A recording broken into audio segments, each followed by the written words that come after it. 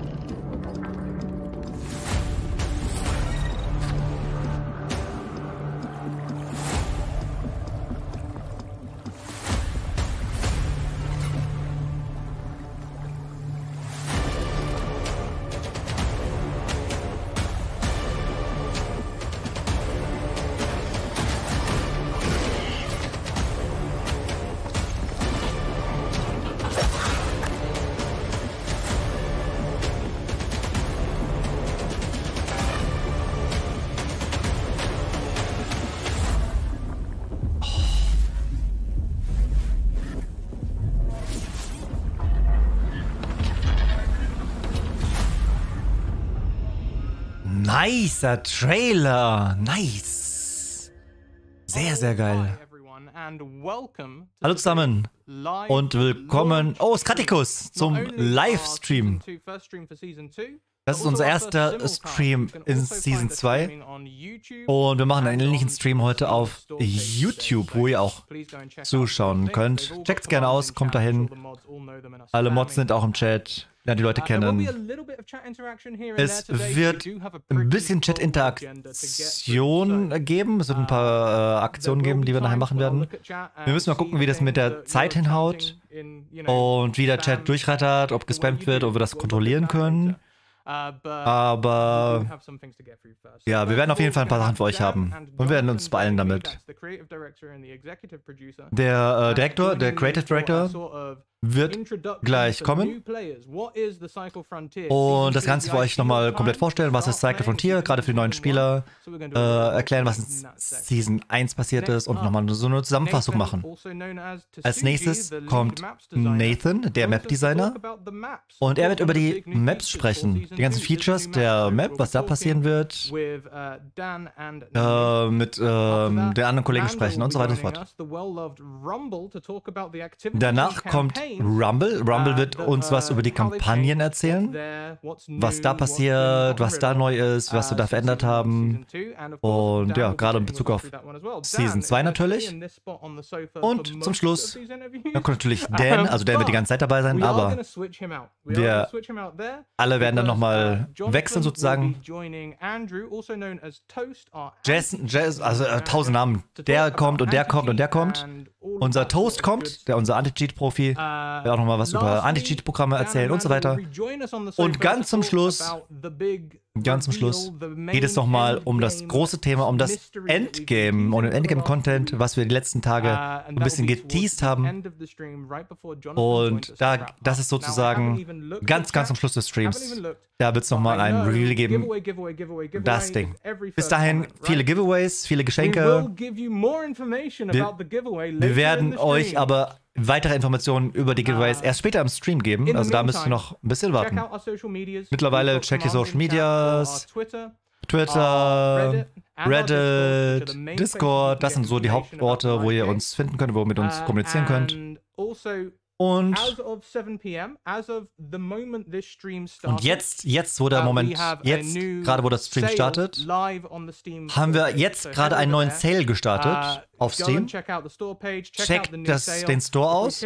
if we hit 2,000 viewers on Steam, we get bumped to the front page. So wenn wir 2000 Zuschauer auf Steam erreichen, nee, 3000. Wenn wir 3000 Zuschauer auf Steam erreichen, kommen wir auf die Frontpage. Also Leute, einfach mal den Steam-Stream mit anmachen. Da sind wir auf der Frontpage, wäre ganz nice. So, ohne jetzt weiter drum herum zu reden, auf geht's, ab geht's, ich hoffe, ihr seid bereit. Und los geht's, auf zu Dan und John. Dan, Jonathan, bitteschön. Hello. How's it going? Not too bad, not too bad. You guys look awake and fresh. Was the launch quite smooth? It's not how I feel. Same here. Good. Well, ihr seht so ausgeruht aus. Seid ihr kaputt nach dem Start, oder? Obviously, as I said, ja, es geht so, sagen sie. Season 2, we've just had a wipe. Yep. Great time for new players. Es gibt Endgame-Content, Werwolf. Endgame-Content. Das ganze Spiel hat neue Komponenten bekommen. Free-to-play, PvPvE, High-Stakes Extraction Shooter. Also erzählen Sie noch mal so ein bisschen Basics. Ich glaube, das brauchen wir jetzt nicht. Was ist Cycle Frontier? Looter-Shooter und so weiter. Nee, also Cycle Frontier hat in Season 2 einen neuen Inhalt bekommen, neuen Content. Und dieser Content ist sozusagen neuer Endgame-Content. Da werden ja keine Extracts oder so verändert, sondern es ist neuer Content, den ihr herausfinden werdet, wenn ihr auf die dritte Map kommt. Und das wird sehr, sehr spannend, wie dieser neue Content sich einfügen wird in das Gesamtspiel, wie es vielleicht das Gesamtspiel verändern wird, wie sich alles anpassen wird, wie sich Dinge entwickeln werden dann. Das werden wir alle sehen. Mal gucken, was wir heute darüber sagen werden, was sich auf dieser Map versteckt, auf Theros Island. Aber ja, darum geht's gerade.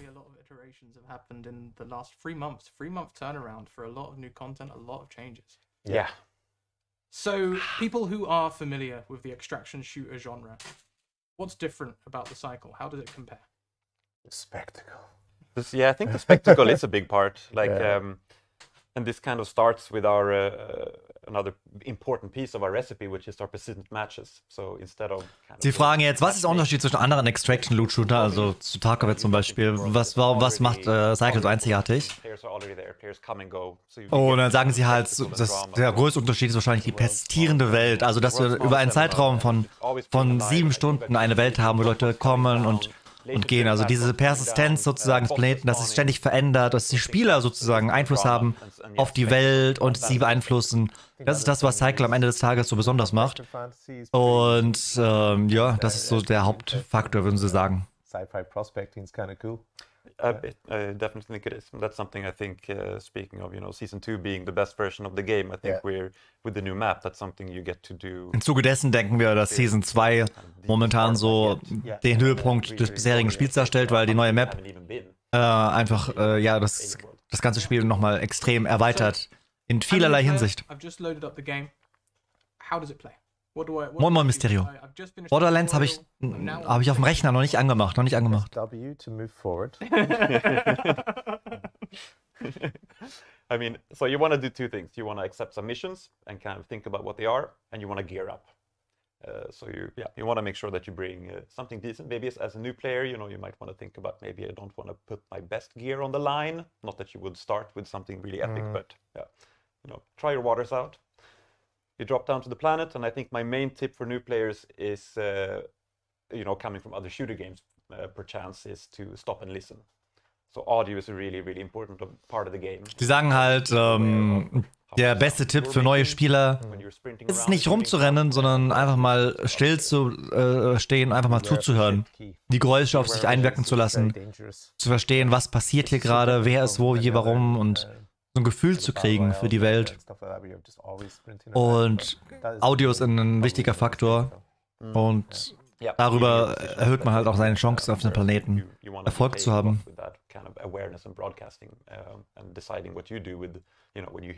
Someone sprinting around, is that maybe a message for you to run the other direction or to attack? It's really up to you in your playstyle and your current mission, for example. And if you're a solo or a trio, because I really changed. You can sprint around everywhere as a trio if you're confident. Then you're full firepower. Yeah, it plays quite different. That's kind of the cool thing about it as well, is just how different the game is. Die sagen, dass es auch sehr großer Unterschied macht, ob du jetzt als Solospieler reingehst oder Trio. Das wird ein komplett anderes Spiel für dich. Die Art, das Spiel zu spielen, der Progress, wie sich alles anfühlt, ist komplett unterschiedlich. Je nachdem, ob du alleine reingehst oder in einem Trio beispielsweise. Well, in a nutshell, I guess, but I think where the not so predetermined part comes to, what goes on the planet, because there it's again full of this what we call tense uncertainty. That's one of our kind of pillars of the game, tense uncertainty. Yeah, if you only say it 20 times, we've failed.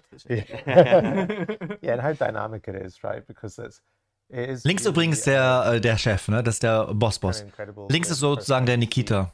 Like the drop pods coming down, the evac ships taking off, and it's just super dynamic. So you might go down with a kind of predetermined plan, but what you end up actually. Die sagen, wenn man sich vorher so einen Plan macht, also es gibt ja Leute, die wollen immer alles planen und mit einer Idee reingehen und das durchziehen und sie sagen halt, dadurch, dass es eine persistierende Welt ist, die sich ständig verändert und immer im Umschwung ist,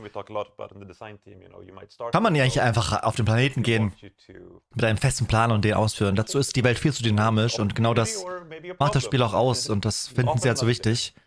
For like the last 6 years, we had this term social emergent gameplay. Yeah. Sie haben dafür das Wort eingeführt, Social Emerging Gameplay, also sozusagen ein Spiel, was durch soziale Interaktionen verändert wird, dass daraus Geschichten entstehen, dass dadurch das Spiel entsteht. That's the one. Yeah. I think it's just more meaningful to interact with the player than an AI often. Yeah. So predetermined plan on the station, yes. Also einen Plan zu machen auf der Station, ja. Wie man seine Station ausbaut und sowas, ja. Auf dem Planeten, nein. Nein. Gute Verdauung, Aid. Gearing up. Once I've got legendary gear, I'm a Giga-Chad and everyone should fear me? Well, I mean, depends on where you go. I think there are areas that would put that gear to the test. And at the same time, you run into players with the same kind of gear and you lose it. So, if we did our jobs right, you can't really ever have enough of that gear. And that's something we hoped also. Wenn man ein legendäres Spiel-Equipment hat, ist man dann so der Übergott, muss von allen gefürchtet werden, kann nichts mehr jemand anhaben. Er sagt, kommt drauf an, wo man hingeht. Und wen man trifft, es kann sein, dass du Leute triffst, die du dominieren kannst. Dann kann es wiederum passieren, dass du Leute triffst, die besser sind als du und dass du dann ein legendäres Gear verlierst. Wir haben das Spiel so konzipiert, dass du nie genug Gear haben wirst, egal von welcher Sorte. Ob es jetzt einfaches Gear ist oder legendäres Gear. Kind of trying to get it right, trying to get a level right of how strong does it make you. There's reasons to make it really strong because it feels obviously great. It's so hard to get that stuff, and when you get it, you want it to be effective. And on the flip side, it's not nice to be on the receiving end though. So I think we've hit a sweet spot now. We had quite a lot of discussions during the last season. Wir haben viel diskutiert, diesen Sweet Spot zu finden, diesen Mittelweg zu finden zwischen das Gear zu bekommen, zu erhalten und das Gear zu verlieren. Also dieser Frust, wenn man Gear verliert, also auf welcher Seite steht man jetzt? Hat man bekommt man die Sachen oder verliert man die Sachen? Und da diesen Mittelweg zu finden, ja, ist gar nicht so leicht, aber ich denke, wir haben da einen ganz guten Mittelweg gefunden, diesen Sweet Spot zu treffen. Da sind wir auch immer in der Diskussion. She's trying to get more we'll talk more about it later. So, regarding VoIP, because this is something that's been in our game from day one, right? Which is kind of different from others. It's sort of VoIP gibt seit Tag 1. Expectation from people, like not everyone will be trying to take your head off straight away, right? How does that affect the gameplay loop? Like, wie beeinflusst VoIP das Spiel?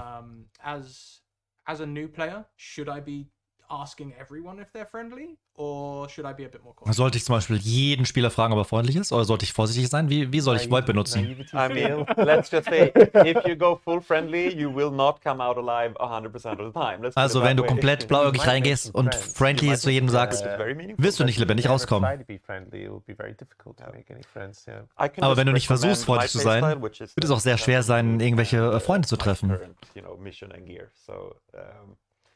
There's some situations, for example, one of my favorites is, I might really want to evac, but my extraction point is way on the other side of the map. But I see a ship come down and asking them, like, hey, can I jump on your evac? Also zum Beispiel, es kommt ja auf die Situation an. Wenn ich escapen will, mein Extraction-Punkt ist super weit weg, ich schaffe diesen Weg einfach nicht. Und direkt vor mir kommt ein Schiff runter, dass ich dann sage, hey, dass ich dann frage, ob ich mit extracten kann, ob wir zusammen extracten können. Absolutely, but it's that uncertainty that is so juicy. It's just. I think you know, consider using push to talk. There was a player during season 1 whose cat gave him away. Like the cat meowed. Do you remember that? Ich hatte eine Situation, wo jemand Open Push to Talk benutzt hat und wo mitten im Spiel seine Katze miaut hat und ich durch das Miauen den Spieler gehört habe. Und das hat seine Position verraten. Also das können schon verrückte Situationen passieren durch VoIP. I approve of that too. Yeah, and we did add a push to mute feature, so you're DMCA free, everyone. Go nuts. Wir haben jetzt ein Push to Mute Feature, also dass man auch ausschalten kann, wenn jemand beleidigt wird oder dergleichen oder Musik spielt, dass man dann einfach einen Knopf drückt und dann das VoIP, sozusagen das eingehende VoIP deaktiviert, dass man nichts mehr hört. We've just finished our Cataclysm events. So, wir sind gerade mit dem Cataclysm Sturm-Event durch. For the new players in chat, what do these words mean? Die neuen Spieler wissen jetzt nicht genau, was es bedeutet. Yes, indeed. I mean, so Cataclysm was our event and kind of our way to end Season 1. So Also Cataclysm war unsere Art und Weise, Season 1 des Spiels zu beenden. Wir haben halt den Vibe, also wir müssen sozusagen das Ganze resetten und haben gesagt, vor dem Reset haben die Leute noch Möglichkeiten, neue Dinge auszuprobieren. Zum Beispiel legendäre Items, neue Sets, ihre Waffen zu testen und so weiter. Während wir jetzt in Season 2 starten, haben wir jetzt den Vibe sozusagen durchgeführt. Alles resettet. Die Leute haben natürlich ihre Echtgeld-Sachen behalten, Skins, Cosmetics und so weiter. Aber alles, was jetzt sozusagen Einfluss hatte aufs Spiel, was sich stärker macht in irgendeiner Art und Weise, das ist auf Null gesetzt worden. Sozusagen, dass alle Spieler wieder auf dem gleichen Stand sind. Also jeder startet sauber, auf der gleichen Erfahrungsstufe und mit der gleichen Stärke. Es ist momentan einer der besten Momente überhaupt mit dem Spiel anzufangen, weil ja, alle halt mit demselben Gear jetzt nochmal dieselben Chancen haben von Anfang an. I guess the question is, what have we wiped away? What are we building towards now? Like what's the end game for a new player? Die Frage ist jetzt, wo wir gewiped haben, den Anfang jetzt gemacht haben. Worauf wollen wir eigentlich hinaus? Was ist? In welche Richtung geht das sozusagen? Was ist dann das Endgame in dem Sinne? Three campaigns with the activities that are unlocked. Yes. So they're pretty awesome. So I think you mentioned the laser drill. Also im Endeffekt geht es um die Kampagnen durchzuspielen und die Endgame-Belohnungen zu bekommen bei jeder Fraktion. Zum Beispiel den Bohrer, Ölbohrer. Dungeon. Also mein Favorite ist der Ölbohrer, sagt er.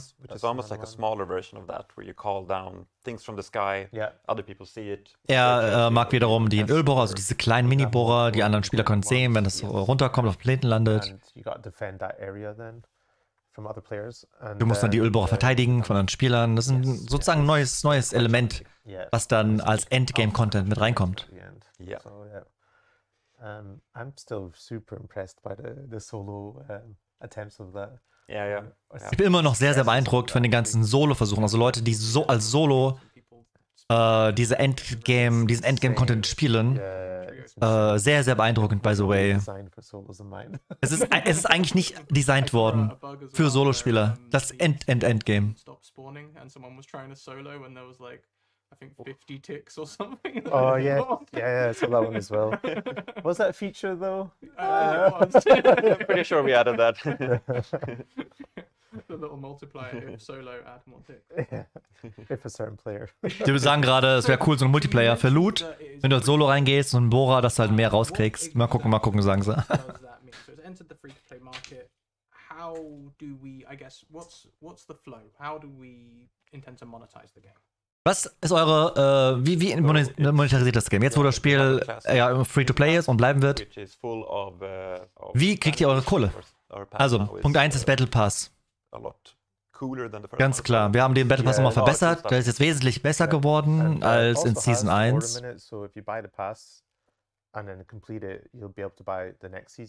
Es ist ja auch so, dass wenn du, dass die Battle Pässe sich selber finanzieren, also wenn du jetzt den ersten Battle Pass durch hast, dass du dann mit dem Geld, was du da verdient hast, den zweiten Battle Pass auch kostenlos kaufen kannst. Also wir wollen in dem Sinne keinen Pay-to-Win machen, sondern das soll sich alles selbst finanzieren. Wir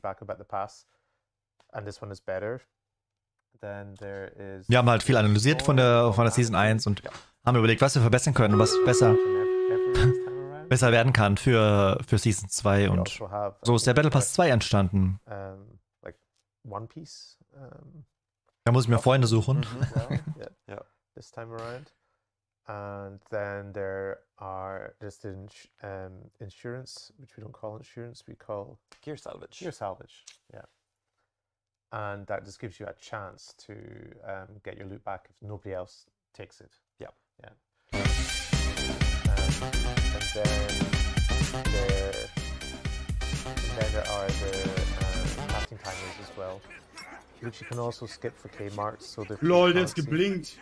And it should be noted that der we hat also sich have a generator teleportet. in the player quarters where you can generate the cash currency, so the hard currency Aurum, and so you can still use the Der hat sich gerade teleportiert, Leute. Feature. So the idea was never to lock away features from players who don't pay. That there's this level playing field, and also just it's the right thing to do. So nothing's locked away behind a paywall. Okay, ich klär's gleich. Captain, erstmal vielen Dank für deinen Raid. Grüße dich. Dankeschön.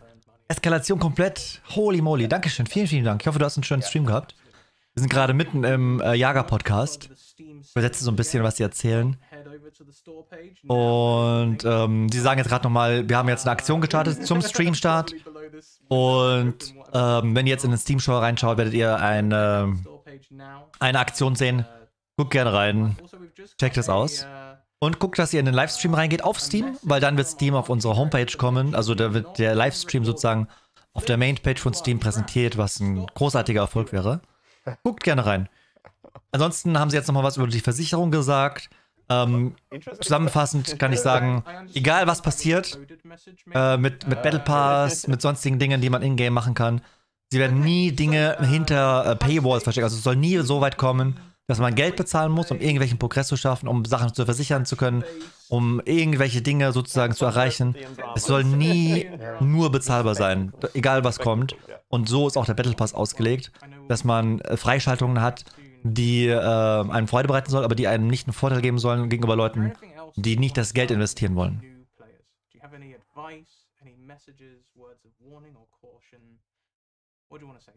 Was wollt ihr sagen zu den neuen Spielern? Habt ihr irgendwelche Tipps oder Hinweise oder irgendwas zu sagen?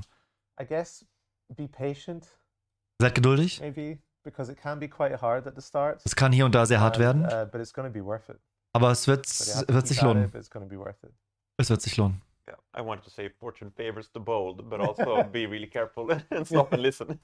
Vertraut auf Stahl, aber seid auch sehr vorsichtig, sagt er. Yeah, honestly, I would say throw caution to the wind and push to talk with everyone. That's my advice. That's good advice. Learn to use it. Seid vorsichtig, also vertraut nicht jedem, aber seid freundlich und seid auch vorsichtig sozusagen, einen Mittelweg zu finden. Sag's Kratikus. Okay, wir sind bereit. Lass uns jetzt über die Giveaways reden. Loop drop from player kills is 100%. Not much uncertainty there. Okay, well, first comment can't always be a good one, I guess. Scratch sounds quiet. Ugh. Better? I hope so. My message to new players is don't look for guns and weapon crates. Farm, focus ore, and buy guns from factions. That's pretty good advice, I'd say. It's pretty good advice. Ich lese so ein paar Tipps vor aus dem Chat. Dass man immer versichern soll, dass man das nicht vergessen soll. Okay, lass uns über Nahkampf reden. Das ist ein guter Punkt. Lass uns über Nahkampf sprechen. The melee is not a it's not a bug. It's intended, but it is a little bit bugged. Also, der Nahkampfangriff ist nicht verbuggt. Es ist gewollt. Es geht darum, wenn man mit einem Nahkampfangriff rennt, dann wird der schwere Nahkampfangriff unterbrochen. Es steht in den Patch Notes, es ist kein Bug, es ist intended, also gewollt.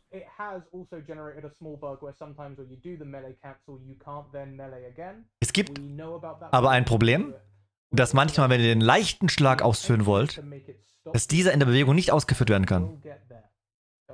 Das ist ein Bug auf jeden Fall, daran arbeiten wir und das wird wiederkommen. Also das wird behoben werden. Wir überlegen, die Rennfunktion wieder einzufügen mit dem Nahkampfangriff. Also das wird eventuell wiederkommen, aber wir werden dann diese Bewegung viel langsamer machen. Also das Rennen, was zu diesem schweren Schlag führt, wird wesentlich langsamer sein. Now it should be back. I see. I think the issue is wird wesentlich langsamer sein. Aber das wird in Zukunft vielleicht irgendwann mal kommen, wenn wir uns überlegen, das wieder einzuführen. I tell you what, we'll just roll it back. We'll go again, but I'll form a new position, which is a little more mic friendly. So what I was saying was heavy melee, not a bug. Intended is a little bit bugged. Also es ist ein bisschen Bug, der schwere Angriff, Abbruch ist nicht ein Bug, sondern gewollt. Und wir gucken in der Zukunft, ob der schwere Angriff mit der schnellen Bewegung zurückkommt, wobei die Bewegung aber insgesamt sehr viel langsamer sein wird. Lass uns über Giveaway reden. Jetzt gerade startet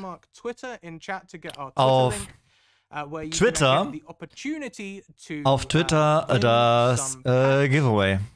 This one is focused on newer players, so if you've already bought all the starter packs, then this one might not be for you. Wait for the next giveaway. We're giving away 5 specialist packs, 1 initiate pack. So head over to Twitter now. I believe you will need to retweet the tweet, follow the channel, make a small sacrifice, sell your soul to the devil. And then you might get one of the giveaway items. So head over and do that now. As we are getting Tsuji and Dan mic'd up, we are going to head into another little FMV for you. We have a gameplay footage trailer, which I believe we'll be sending live now.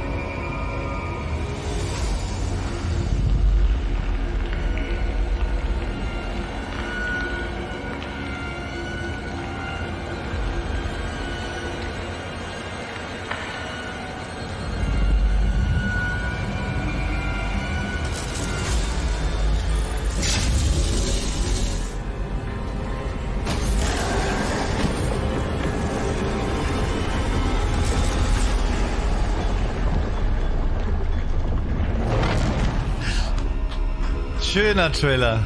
Großartig. Ich liebe dieses düstere. Hello and geil. Welcome back to the stream, everyone. So, the next section, as I mentioned earlier, next point on the agenda. Hi Nintendo. Kommen wir zur nächsten Sektion. So we're going to be talking about the maps in und zwar Teil 2 jetzt von dem Podcast sind die Maps. Wir reden über die alten Maps, wir reden über die neue Map in Season 2 und für dieses Thema begrüßen wir Dan. Hi Nathan. Nathan. Hi Nathan. I never know whether to call you Nathan or Tsuji because I know a large portion of the population already knows you as Tsuji, right? Yeah. So. Viele kennen dich als Satucci oder so, aber ja. Wie willst du gerne genannt werden? Satucci, Nathan.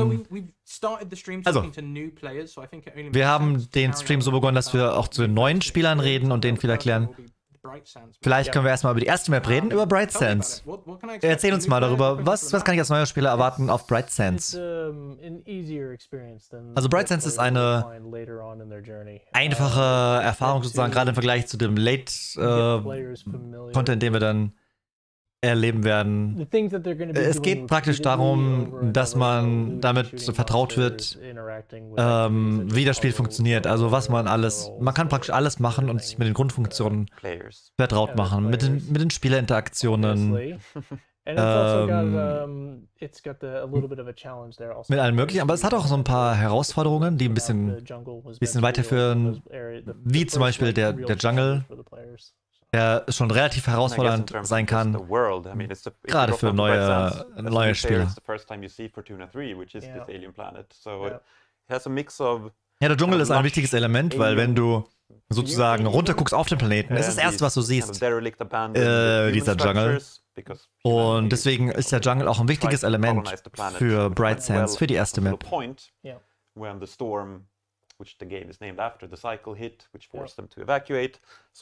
Im Endeffekt ist es auch ein wichtiges Element für die Geschichte, weil im Endeffekt hat der Sturm auf dem Planeten ja dazu geführt, dass die Menschheit diesen Planeten evakuieren musste.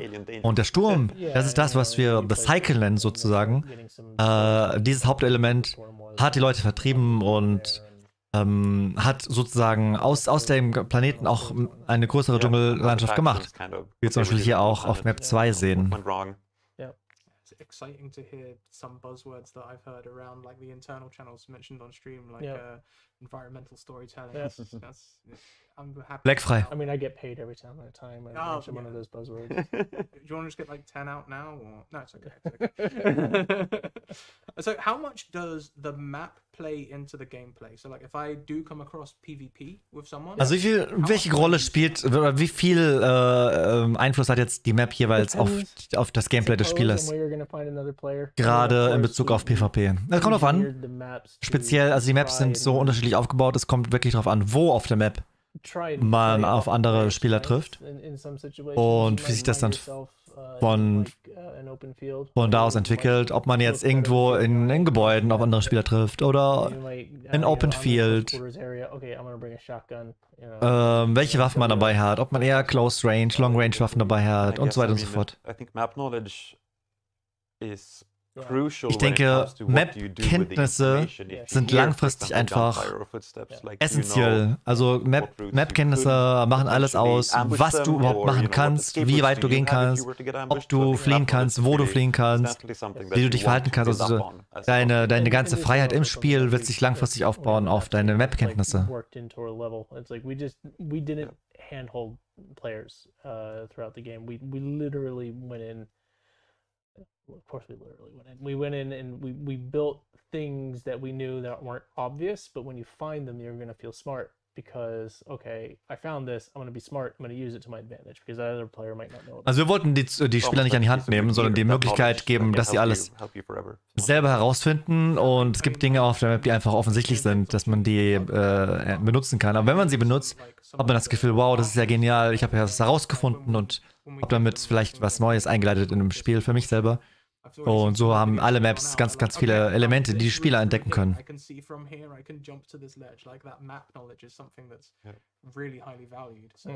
And what I really like that you guys did is also many of those routes and loot rooms are even secret. Was ich persönlich gerne triggere, sind die Loot-Räume, die Schatzräume, die Secrets, die Riddles, die Rätsel zu lösen. So, wir sind jetzt ein paar Tage im Spiel. Wir haben jetzt Reputation gesteigert. Ich kann dann auf Crash and Falls gehen. Wie ist Crash and Falls? Also Crash and Falls ist wesentlich schwieriger. Ihr werdet auf schwierige Monster treffen. Zum Beispiel bei den Marauders. Hier hinter uns ist einer. Das ist einer der höherstufigen Marauders. Die wilden Marauders. Die findet ihr erst auf dieser zweiten Map, die viel stärker, schwieriger sind. Was den Map-Aufbau angeht, also die Geometrie der zweiten Map ist auch entsprechend schwieriger, komplexer.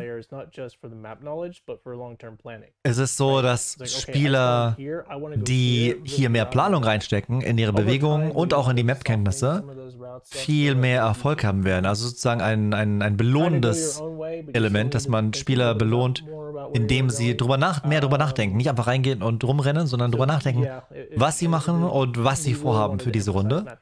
In Kombination natürlich mit Map-Kenntnis. Ich denke, die Map hat auch viel mehr Hotspots für PvP, also Bereiche, wo wirklich PvP zu erwarten ist. Ja, es gibt also definitiv Punkte, wo zum Beispiel entsprechend hoher Loot ist, wo sie zentral auf der Map liegen, wo du immer PvP finden wirst. Es ist auch eine größere Map. Ja, es ist definitiv eine größere Map, also deutlich größer. So von den Dimensionen her.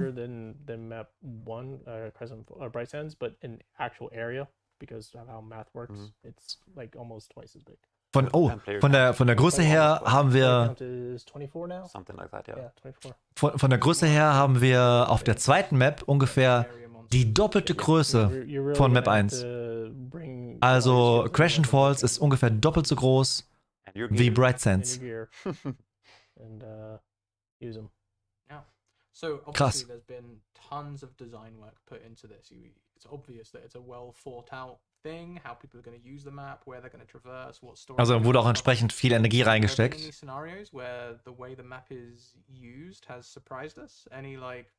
In das Map-Design, in die Schaffung des Spiels.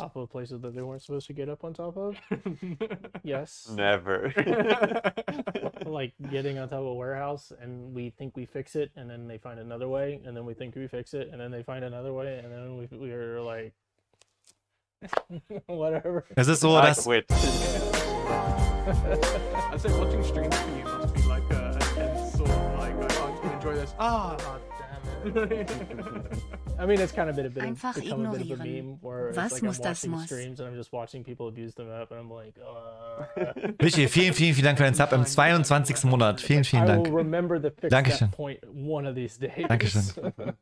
Also was Sie gerade sagen ist, dass das Design der Map hat sich über die Zeit immer weiter verändert und Spieler haben immer wieder neue Dinge herausgefunden, wo sie die Entwickler wiederum gegenarbeiten mussten. Sie sollten nicht auf einen Warehouse, also auf eine Halle springen können, also wurde die Map geändert. Der nächste hat wieder herausgefunden, wie man eine andere Art findet, auf die Art die Halle zu springen. Es wurde wieder geändert. Ein ewiger Kampf, aber ja, das ist halt so. Reden wir jetzt über die neue Map.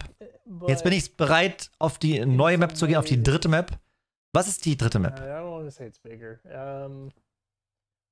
What can we say without giving away the game? I mean, let's put it this way. When we were starting to think about, what we want to do with map 3, when we were talking in the beginning, we said, okay, we had two goals. We want this to be the hardest map and we want it to be the tensest map. Als wir darüber gesprochen haben, wie soll die Map 3 werden? Was wollen wir überhaupt? Was wollen wir? Da hatten wir zwei Ziele. Das erste Ziel war, es sollte die schwerste Map werden. Und das zweite war, es sollte die intensivste Map werden, vom Feeling her.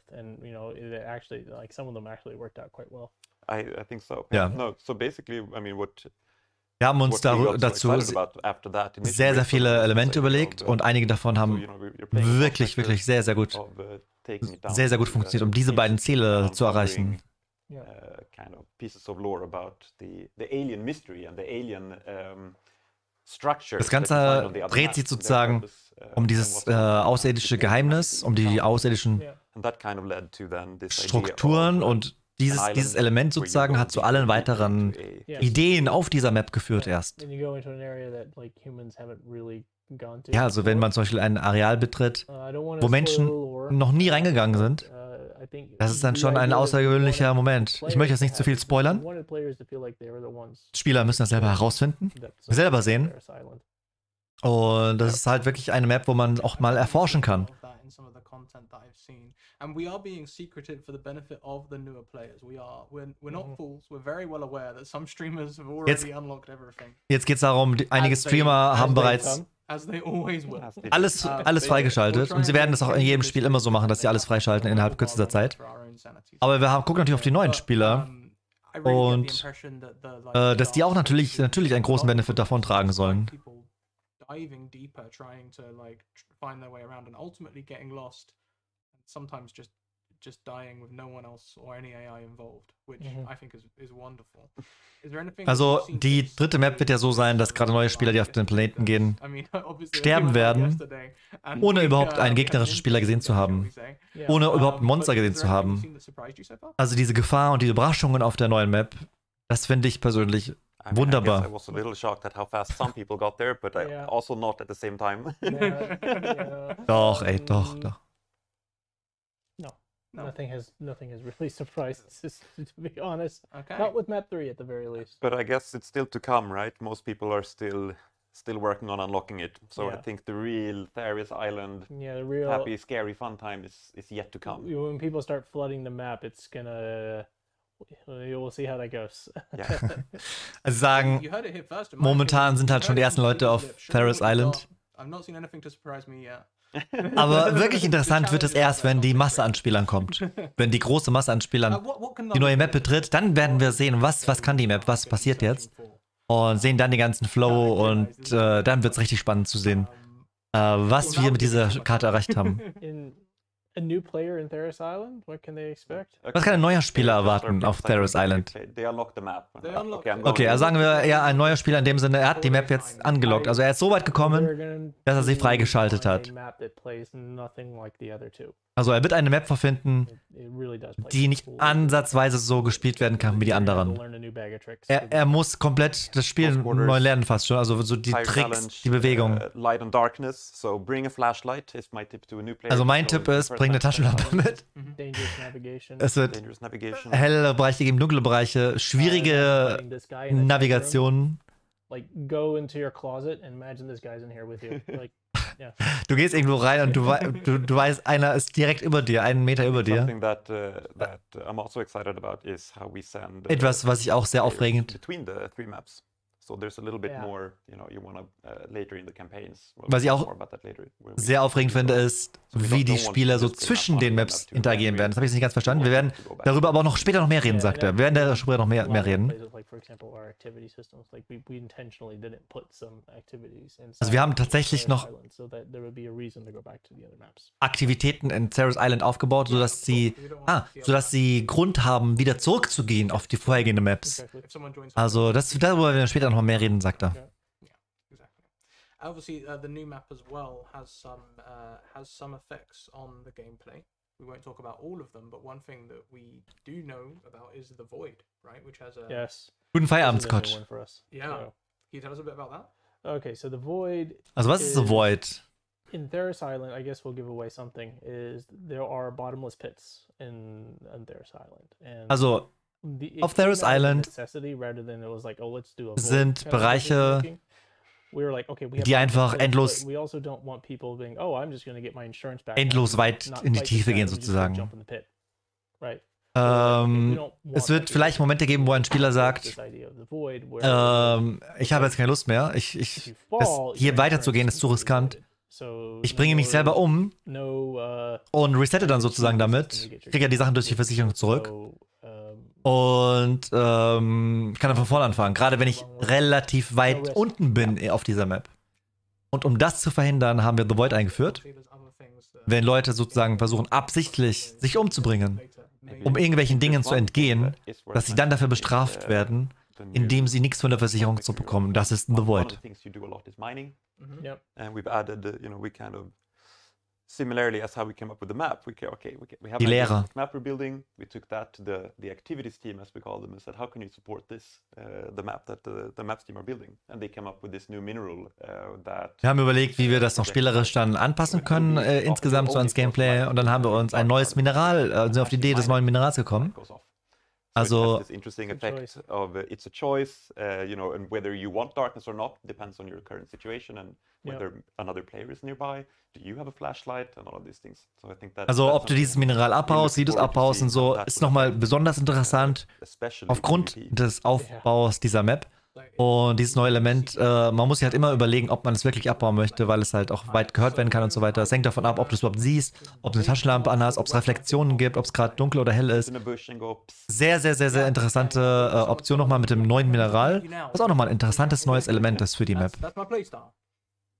What's my experience going to be like on map 3?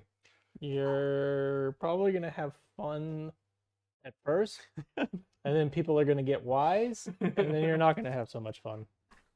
Oh, I don't know about that. I think, you know what, I think it will be, it will be fun, but you're gonna have to master light and darkness. I think that's, I mean, I think that can be a rat's friend as well, but you have to learn what to do with it, I think. It can be, I think that it was intentionally set up. It's not like we blanketed entire areas in darkness. It was like, okay, I'm gonna make this corner over here dark, specifically. Also es geht jetzt um Licht- und Schatteneffekte, um helle Bereiche und dunkle Bereiche, wie sie sozusagen in dem Progress der Entwicklung für die Map vorangekommen sind und wie sich das Ganze dann ja, am Ende gegeben hat. Dunkle Bereiche, helle Bereiche. Es war nicht so definiert, dass dieses Areal komplett dunkel sein soll, das nächste Areal komplett hell. Es hat sich sozusagen im Zusammenspiel der Map, in dem Flow des Begehens und so weiter einfach entwickelt. Wenn eine dunkle Hülle ist und es gepasst hat, dann ist sie dunkel geworden. Und so hat sich irgendwann wie so ein kleines Kunstwerk dann die gesamte Map entwickelt.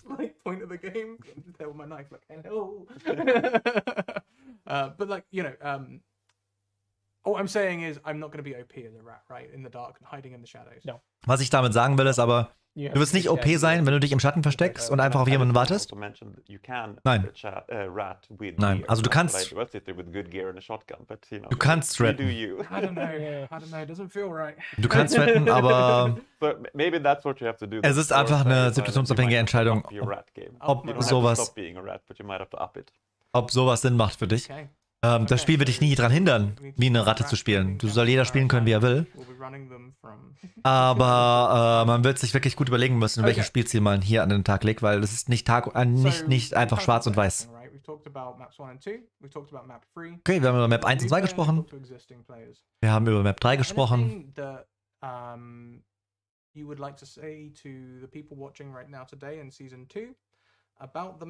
Irgendwas, was ihr noch abschließend sagen möchtet zu den Maps, so allgemein? Irgendwas noch übrig? One of the big things is we would like to communicate, or at least I would like to communicate, is that we're keeping a very close eye on how Theros Island develops, especially how. Also, was ich noch sagen möchte, ist, wir werden sehr, sehr genau hinschauen, wie sich Theros Island entwickelt und wie sich das Gunplay verhält auf Theros Island, wie sich das weiterentwickelt. Also, dass wir ein besonderes Augenmerk auf die Map richten. Ich möchte noch gerne erwähnen, dass es interessant ist, warum man überhaupt tiefer und tiefer die Map erkunden möchte. Also was ist eigentlich der Grund? Man könnte ja auch oben bleiben an der Oberfläche. Auf dieser Map gibt es halt eine Sache, die dein Gear verändern kann, einen Effekt sozusagen erzeugen kann auf deine Ausrüstung. Und darauf gehen wir später nochmal mehr ein. Aber das ist halt der Grund, warum man immer das Bedürfnis hat, tiefer und tiefer und tiefer in Theros Island vorzugehen. So, as we come back, chat, we're gonna head into the next segment soon. That's which is about campaigns. Mando will be getting mic'd up. So, kommen wir zu einem dritten Thema. Und das sind die Kampagnen.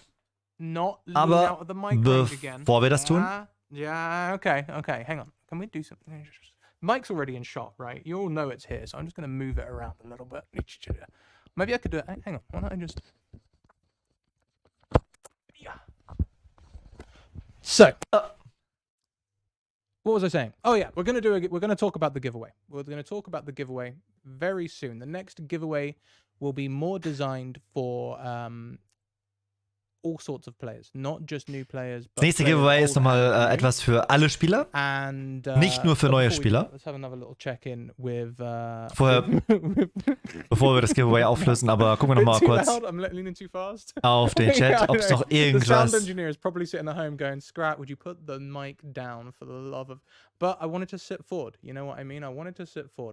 Bevor wir das Giveaway auflösen, noch kurz den Chat lesen.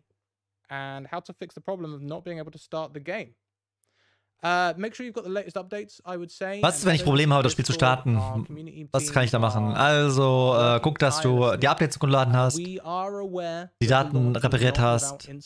Und uns ist bekannt, dass es noch einige Probleme gibt. Daran arbeiten wir auf jeden Fall. Also einige Sachen sind noch im Magen. Das sind jetzt gekommen durch den Patch. Wir haben viele Dinge verändert und einige Sachen sind anscheinend schiefgegangen. Wir arbeiten dran, aber guckt erst im Discord, ob euer Problem, was ihr speziell habt, irgendwo schon niedergeschrieben wurde und vielleicht schon gelöst wurde, dass ihr vielleicht schon irgendwas machen könnt, um das zu beheben. Ansonsten, wir werden dran arbeiten, wirklich alle Probleme am Ende zu lösen. So, the next giveaway. So, das nächste Giveaway. 5 Veteran Packs. 5 Veteranen-Packs. 5. 20 Survival Packs.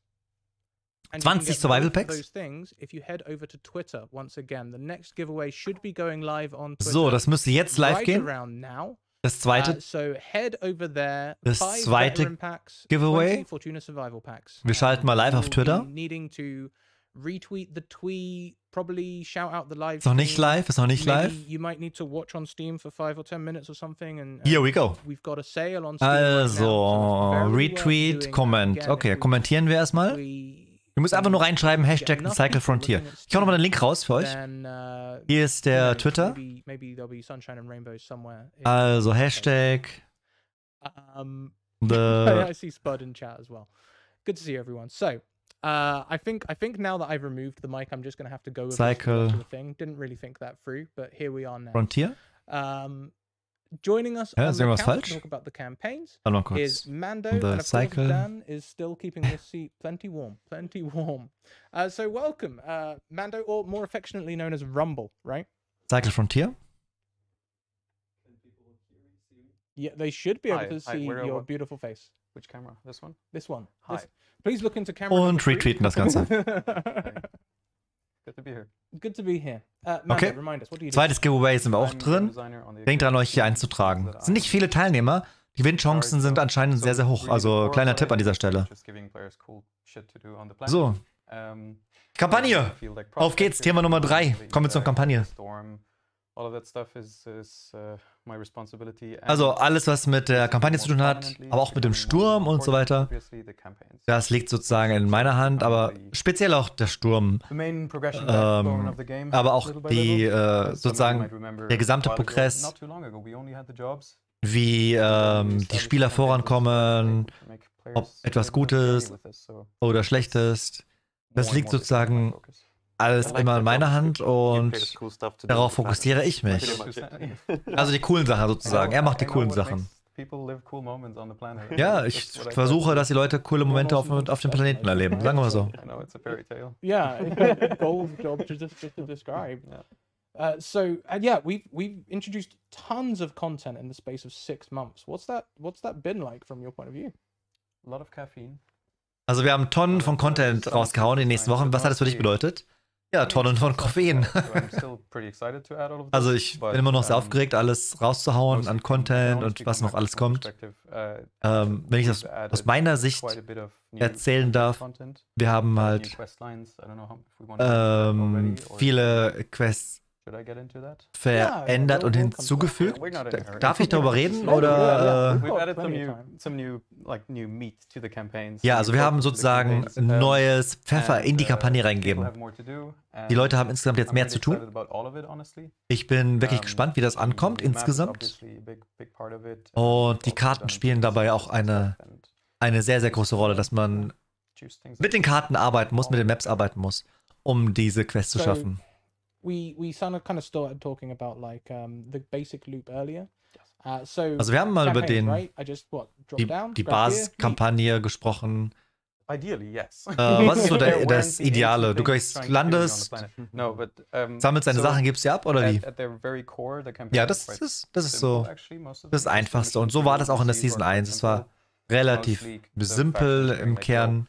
Geh zum Händler, kannst du bitte die Sachen abholen vom Planeten und mir geben? Kannst du da was holen und mir geben? Also ganz einfache Quests sozusagen. Das wurde dann spezifischer Richtung, dass man Spieler killen musste und so weiter und so fort. Oder spezielle Dinge in speziellen Kombinationen abgeben musste, organisieren musste. So it might be just, you know, look for optic glass. And you visit like Science Campus 3 times to look for that stuff. Es zwingt dich auch sozusagen neue Areale auf der Map kennenzulernen. Also zum Beispiel, wenn du optisches Glas suchst, dann musst du halt auch mal in Bereiche gehen, wo du vielleicht sonst nicht hingehst, wie zum Beispiel das Labor, wo du ferngeblieben bist, dich an solche Sachen zu gewöhnen. Also es führt dich sozusagen durch die Maps und hilft dir auch, gewisse Dinge zu finden und zu erreichen, die du in die Kampagne vielleicht nicht erreichen würdest oder nicht sehen würdest. Also er sagt noch, es ist sozusagen eine Motivation, gewisse Dinge zu erleben, auch vielleicht Freundschaften mit anderen Prospektoren zu finden, gemeinsam eine Aufgabe zu erfüllen in einer Runde oder auch mal zu akzeptieren, dass andere da ist. Er meint seine Mineralien und ich mache das Rätsel. Also es gibt viele, viele Möglichkeiten und diese kommen halt durch die Kampagne. Solche Szenen würde es halt ohne die Kampagne nicht geben.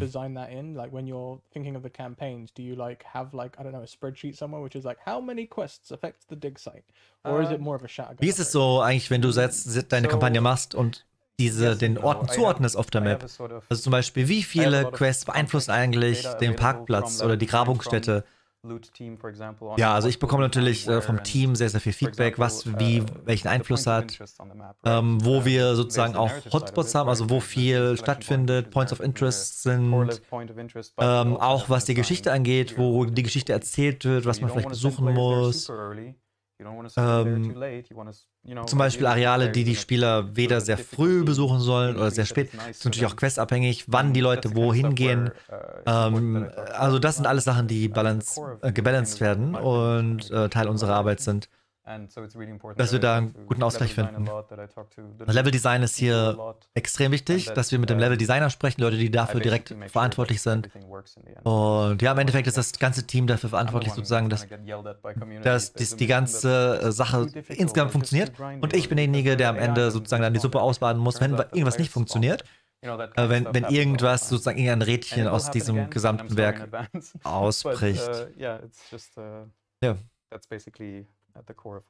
Das ist sozusagen meine Hauptarbeit, was ich hier mache, die ganze Zeit.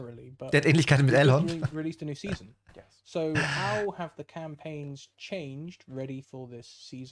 Also wie hat die Kampagne sich jetzt verändert für Season 2? Also was am generellen Fortschritt verändert? Oder was hat sich in Season 2 jetzt sozusagen verändert? Considering how much new content I added for Season 2, I wasn't able to do much more on the existing campaigns than work on some worst offenders, you know, look here and there at like, okay, which are the missions that players really complain about a lot, and I took a look at them and I improved them here and there. I didn't turn some bobs and bits, made some things clear that were really confusing previously. So I did mostly that on our existing campaigns, but I also obviously like just expanding with a whole new section of the game. That's all I'm gonna say for now. That took most of my attention, but I did make sure to at least the worst offenders that I was aware of were like addressed to be a little bit less annoying. Ja, also and I'll keep doing that every season. Erstmal Dinge herausfinden, die nicht so gut funktioniert haben natürlich, aber dann noch alles anzupassen für die neue Season, für die neue Map, alles in Einklang zu bringen, die guten Sachen wie die schlechten Sachen sozusagen rauszufiltern und zu verbessern. Das war so meine Aufgabe für Season 2. Ja, wir sehen auch, was die Leute gern gemacht haben an Aufgaben, was die Leute nicht gern gemacht haben, was sich vielleicht auch oft wiederholt hat, was repetitiv war. Also das alles zu analysieren, das war natürlich auch ein großer Bestandteil unserer Aufgaben zu Season 2 im Vorfeld.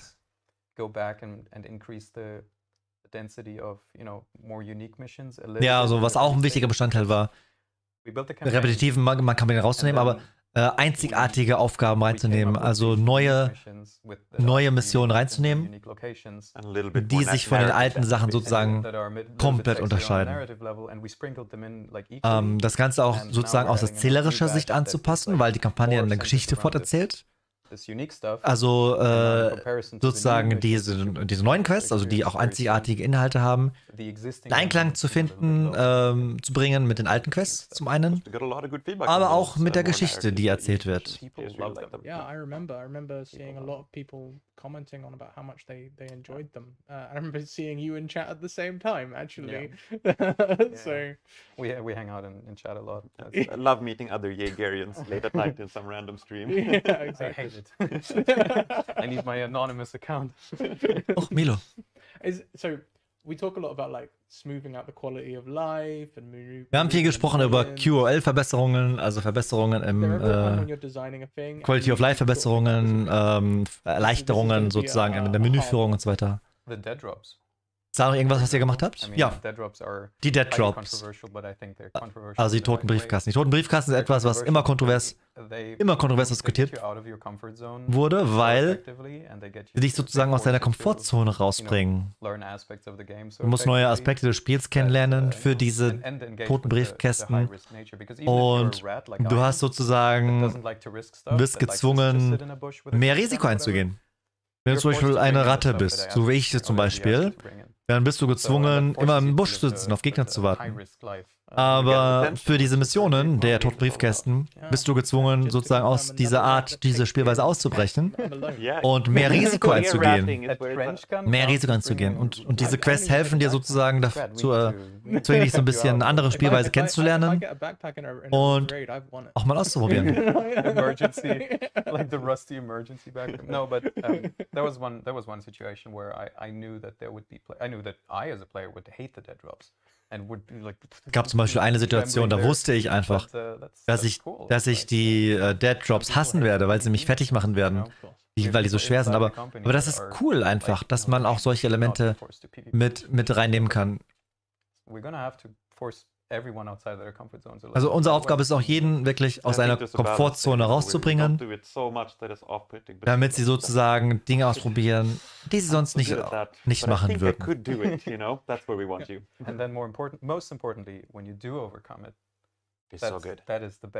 Und vielleicht das Wichtigste an der ganzen Sache, wenn du dann aus deiner Komfortzone rauskommst und es machst und es geschafft hast, dieses Gefühl ist halt einzigartig. Also die Belohnung sozusagen nach für dich selber, wenn du es versucht hast und geschafft hast, das ist halt wirklich was ganz Besonderes. Und das versuchen wir zu erreichen. I was waiting for first. Oh no, that's gonna become a stream at some point. Strategy with Scrap. That was a risky strategy. Oh god. So let's talk a little bit about the factions. So obviously the campaigns are based around the factions. Yes. What's the benefit of upgrading? Sprechen wir über die Fraktionen. Also die Kampagne baut sich ja sozusagen um die Fraktion herum auf. Welche Bedeutung haben jetzt die Fraktionen speziell? Also für dich als Spieler haben die Fraktionen in erster Linie sozusagen die Bedeutung, Items freizuschalten, Gear freizuschalten. Aber wenn wir davon mal abgehen, haben die Kampagne und die Fraktionen primär das Ziel für dich, dich durch das Spiel zu leiten, das Spiel kennenzulernen, die Maps kennenzulernen, alles kennenzulernen.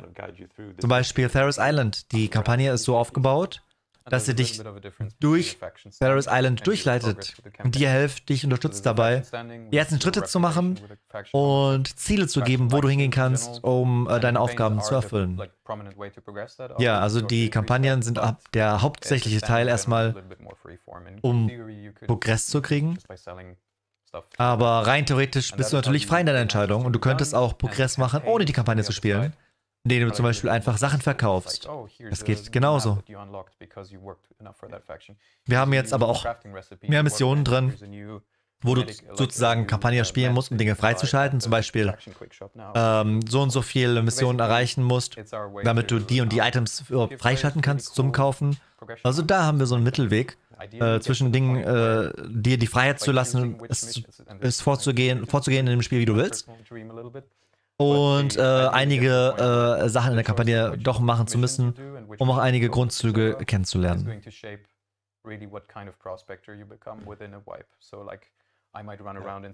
Am Ende des Tages ist halt jeder Spiel anders und jeder wird anders vorgehen. Der eine rennt durch die Gegend, der andere ist halt sehr ruhig. Derjenige, der rumrennt, wird zum Beispiel mehr Spaß haben in der Coverref-Questline, wird vielleicht nur Coverref spielen. Und Scrat zum Beispiel, wenn er jetzt eine Ratte wäre und sich nur verstecken würde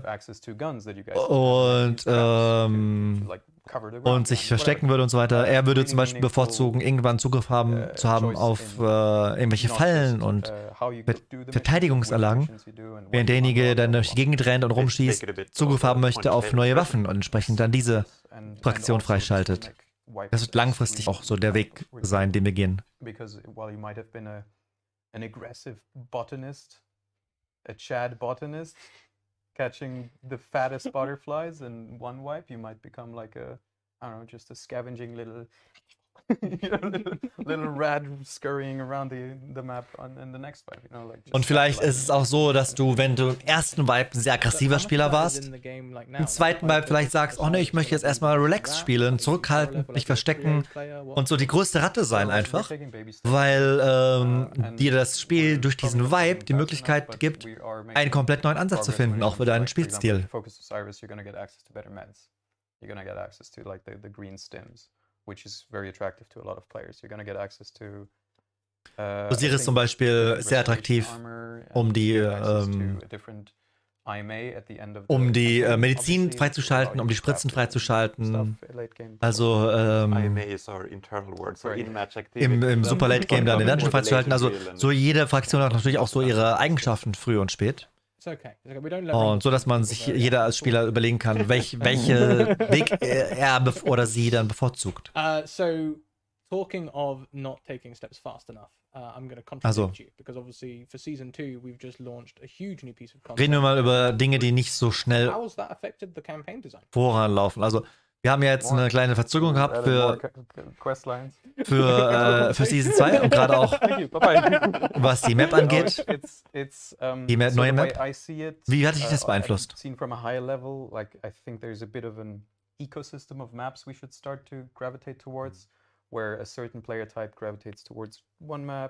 Also was auffällt ist, dass halt sozusagen die Spieler sich immer einen Schwerpunkt suchen, wo sie sich aufhalten, wo sie ihre Arbeiten erledigen und spielen. Zum Beispiel, dass die absoluten Giga-Chats, also die Leute, die Hardcore spielen und mit den besten Waffen und so weiter, dass die auf der und der Map, dass es da nicht funktioniert einfach, dass sie da nicht spielen können und dass sie deswegen auf einer anderen Map spielen. Wir sehen das natürlich an den Zahlen, was wo wie passiert und was die Gründe sind.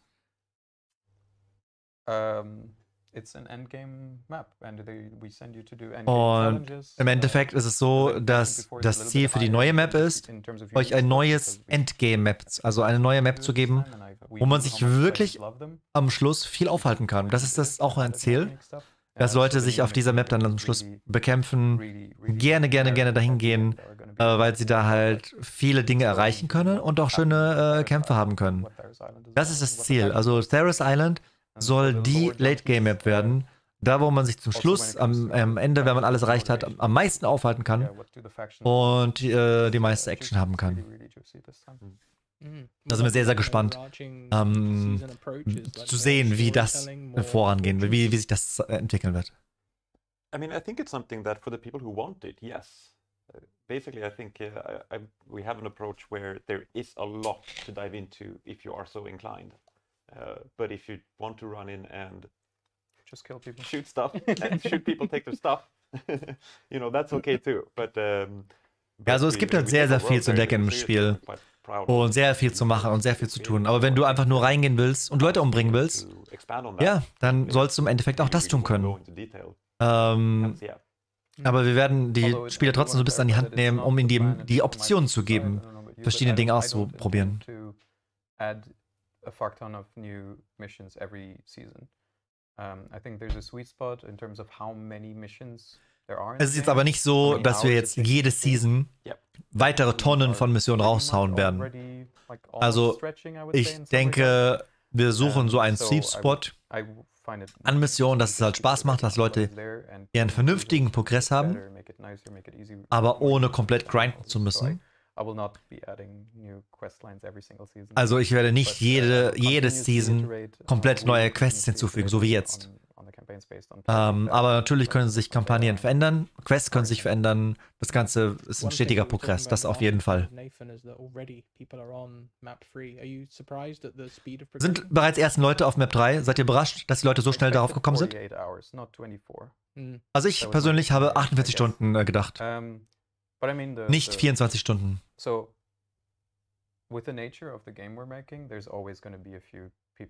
Aber die Natur des Spiels ist halt so, dass es immer einige Leute geben wird, die so fokussiert sind, dass sie wirklich ungewöhnlich schnell in das Late Game kommen werden. Das ist einfach so. Das wird auch immer so sein. Was wir uns anschauen oder wo wir uns drauf was wir uns halten müssen, ist aber der durchschnittliche Spieler. Wie schnell der vorankommt, wie viele Probleme der hat, wie gut es geht, wie schlecht es geht. Wann wird er wie Loot haben, wie wird er auf die dritte Map kommen und so weiter und so fort. Also das ist das, woran wir uns orientieren werden.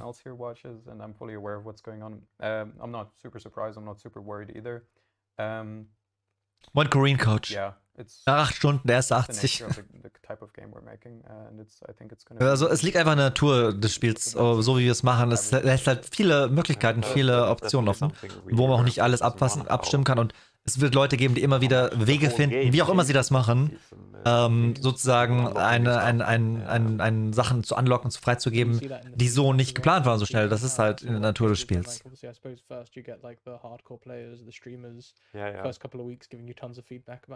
Ja, es ist ja auch natürlich von Vorteil, die Hardcore-Spieler, die frühzeitig in diesen Late-Game-Content reinkommen, die können auch Tonnen von Feedback geben. Was läuft hier vielleicht falsch gerade? Was läuft gut? Was könnt ihr verbessern, bevor der Durchschnittsspieler dann die Map erreicht? Also hat natürlich auch seine Vorteile, es ist nichts Negatives unbedingt, dass Leute da so schnell durchrushen. Also auch davon kann man zehren und viel lernen. Also hat immer alles seine guten und seine schlechten Zeiten, das ist so.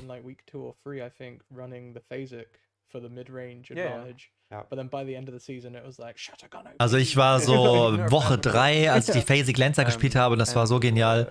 Aber zum Late Game ging bei mir zum Beispiel nur die Shattergun.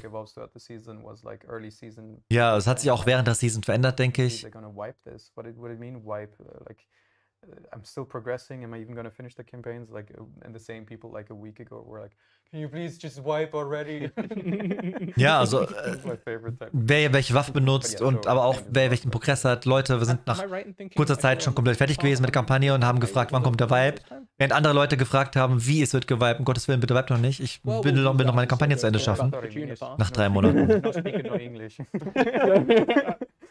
So obviously the Fortuna Pass is linked to progression though, right? People progress, they gain XP similar to faction XP. Might need you to run me through this. You get Fortuna Pass XP by doing certain good things, like completing your contracts, upgrading your quarters and so on. But if you do bad things. Also der Fortuna Pass hat natürlich seine kostenlosen Anteile und seine kostenpflichtigen Anteile und durch XP, die du sammelst, zahlst du natürlich den Fortuna Pass frei. Was aber jetzt besonders ist an dem Battle Pass, sind besondere Items, die du freischalten kannst und die in enger Verbindung stehen zu der neuen Map, zu Theros Island. So I am currently the Vine, is that the Vine Advocate? Wir zeigen gerade ein paar Skins im Hintergrund, also hier zum Beispiel die Meine Advocate. So we can sort of give a preview of some of those Brute. things. I really hope that one's animated, because I know the magma in that one moves, and that's really cool. I think it's actually a still image, but richtig schöne Skins aus dem Battle Pass. And I thought it was really cool looking through the Fortuna Pass assets. The basilisk looks really, really nice. Die Basilisk insbesondere gefällt mir besonders gut. Oh, the glacial. Yeah. You can give people a glacial. Didn't want to say. We said it live. It's good. So obviously we've just had a wipe. So, wir hatten jetzt also den Vibe. Cataclysm. Cataclysm-Event. Bist du verantwortlich direkt auch für Cataclysm? Also für das Sturm-Event? Ja, wir haben darüber diskutiert, dass wir irgendwas machen müssen. Wir hatten jetzt aber nicht viele Möglichkeiten, nicht viele Ressourcen, irgendwas Großes auf die Beine zu stellen. Und ja, wir haben trotzdem überlegt, mit den Mitteln, die wir haben, was können wir machen, um irgendwas Besonderes auf die Beine zu stellen. Mit unseren Möglichkeiten, die wir haben.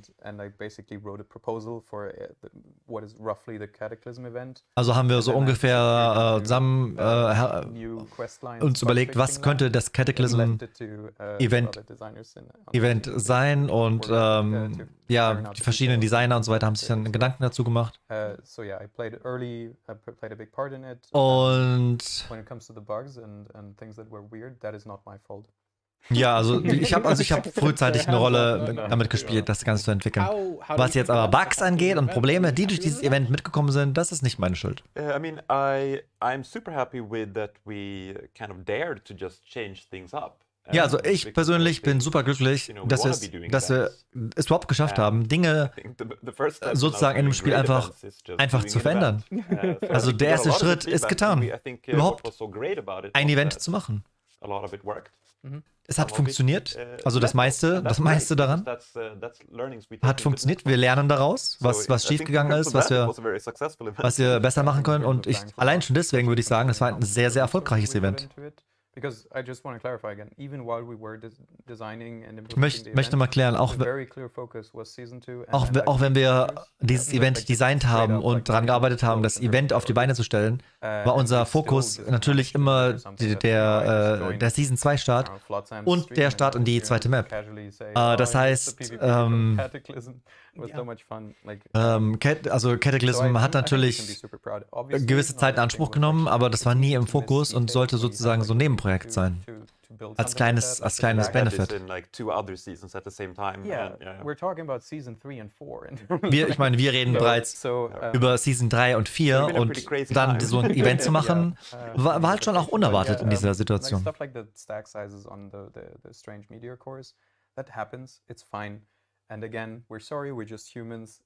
Wir entschuldigen uns hier nochmal für die ganzen Probleme. Wir sind auch nur Menschen, aber wir lernen daraus. Wir lernen daraus aus den Events, aus dem Vibe und alles. Wir versuchen das nächste Mal besser zu machen.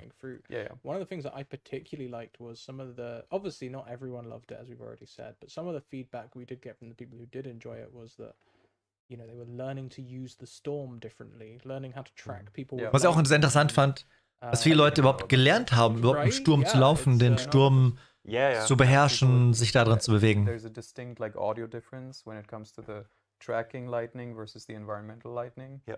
It's like that shit is amazing. Ja, zum Beispiel einfach den Blitz zu lernen. Der Blitz hört sich anders an, wenn der Blitz, der einschlägt, kommt, habt ihr einen anderen Soundeffekt, wie die Blitze, die einfach so im Himmel die ganze Zeit einschlagen, und allein schon vorherzusehen, wo dann dieser Blitz einschlägt, wann der kommt.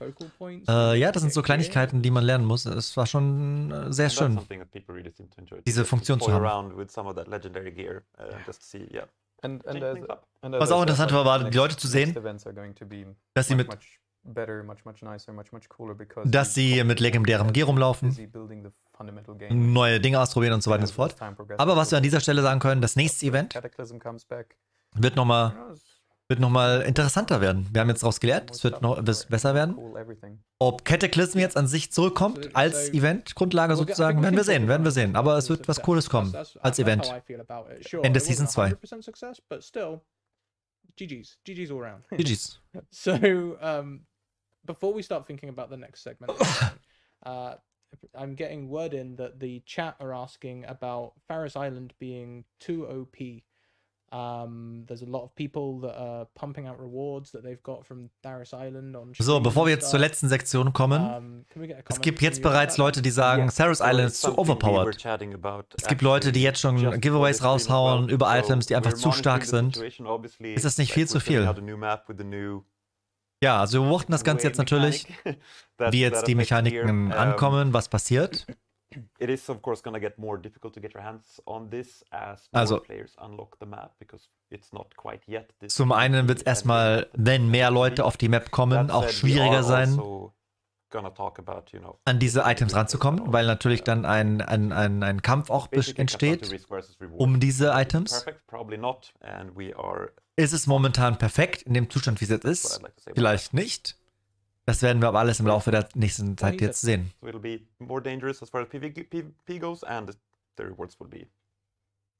Endeffekt wird der Kampf um Theros Island oder auf Theros Island härter werden. Und entsprechend sollen auch die Belohnungen schöner und größer werden. Das ist schon so intended. Wir werden sehen, wie es wird.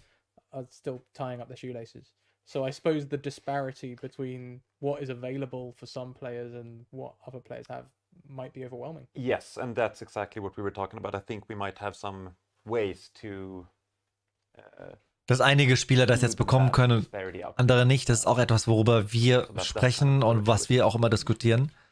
Und das behalten wir natürlich auch im Auge. Also da für alles versuchen wir Lösungen zu finden. Okay, so I think we are getting ready to move on to the next section. Okay, ich glaube, wir sind bereit, in die letzte Sektion zu gehen. Rumble, you spend a lot of time on Twitch and stuff. Is there anything you want to say to the people? Rumble, du hast ja sehr viel Zeit auf Twitch. Auf Twitch verbracht. Willst du irgendwas den Leuten sagen auf Twitch? On both YouTube and Steam. If you're not already on the Steam Store page, there is a sale going on over there. Übrigens, wenn ihr noch nicht auf der Steam-Seite seid, jetzt wäre die Möglichkeit für euch, nochmal auf Steam reinzugehen. Ich muss jetzt auch mal auf Steam gucken. Was ist da los? But again, do you mean like new players or people on Steam? Anyone viewing? I do have, so when you asked earlier advice for new players, I have my version of it, which is das ist hier live, okay. Focus on your first missions. I think that's really important. Don't just randomly chase PvP because it's not a battle royale and just PvPing is not the win condition.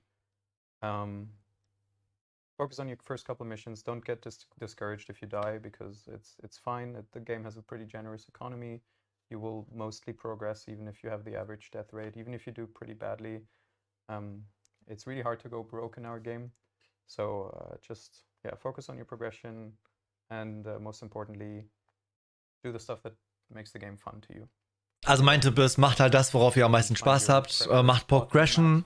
Es ist super schwer, hier in dem Spiel zu verlieren, also alles zu verlieren und nicht mehr weiterzukommen, das geht eigentlich gar nicht. Konzentriert euch darauf, Spaß zu haben und das zu machen, worauf ihr am meisten Lust habt. Und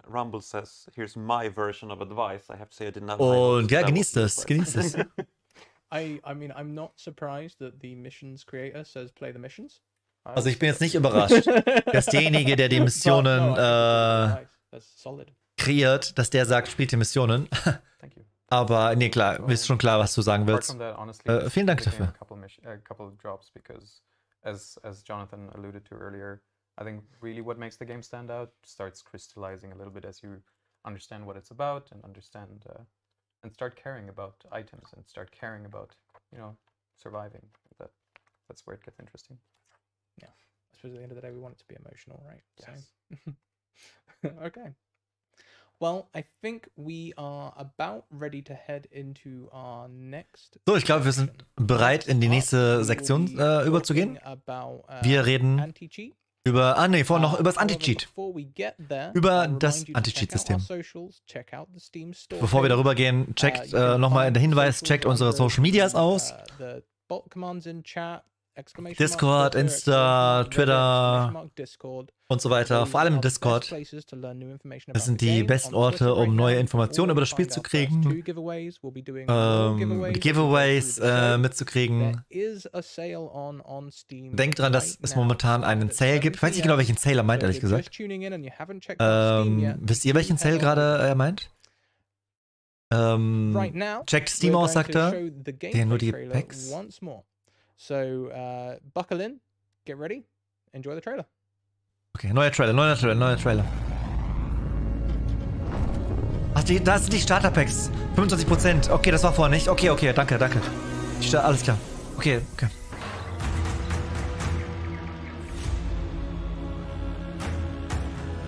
Verstehe.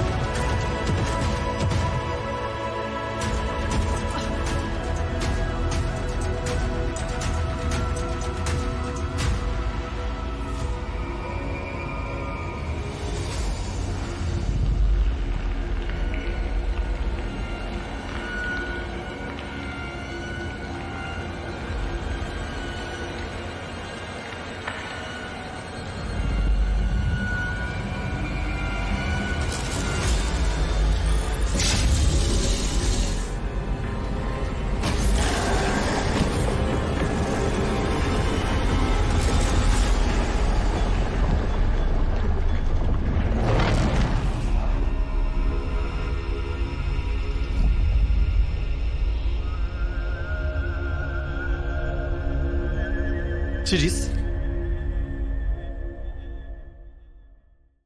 Schöner Trailer. Yay, das Toasty. Okay, Toasty ist unser Anti-Cheat-Manager. Er wird jetzt nochmal viel über Anti-Cheat erzählen. Ich bin sehr, sehr gespannt. Let's mute Jonathan. 1, 2, 1, 2, 1, 2, 1, 2. Can you mute your phone? My phone is mute. That's weird. Okay. Hey, Andrew, can you hear us okay? Andrew, kannst du uns hören? No. Nein. Wow. Wow. The plot thickens, chat. Now I can hear myself. I can also hear myself. Andrew, can you hear us?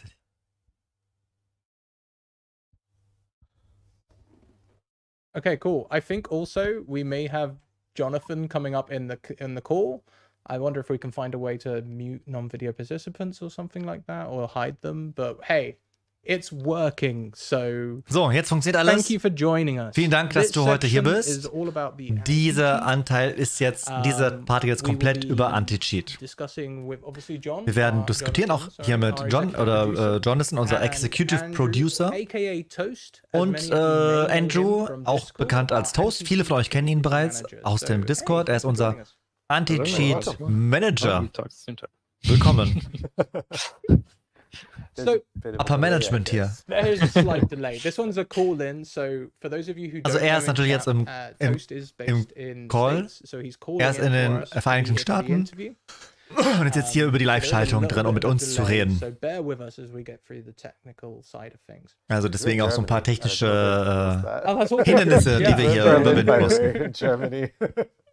Wir sind nämlich gerade in Deutschland, in Berlin. Ne? Klar. So, bevor wir jetzt mit dem Thema anfangen, erstmal, kannst du uns erstmal einen Überblick geben, wer cheatet, warum cheaten sie, warum wählen sie ein Spiel aus, was Spaß macht zu spielen und zerstören es? I think Andrew can answer that better. Also ich denke, Andrew, also Toasty, kann das besser beantworten. Ja. Also es gibt einige Kategorien von Leuten, die cheaten. Erstmal die aus Spaß cheaten. Die Leute, die sozusagen mehr Ruhm haben wollen, mehr Power haben möchten. Leuten, denen langweilig wird, neue Dinge erleben wollen. Also sehr, sehr viele. Sehr, sehr viele Gründe.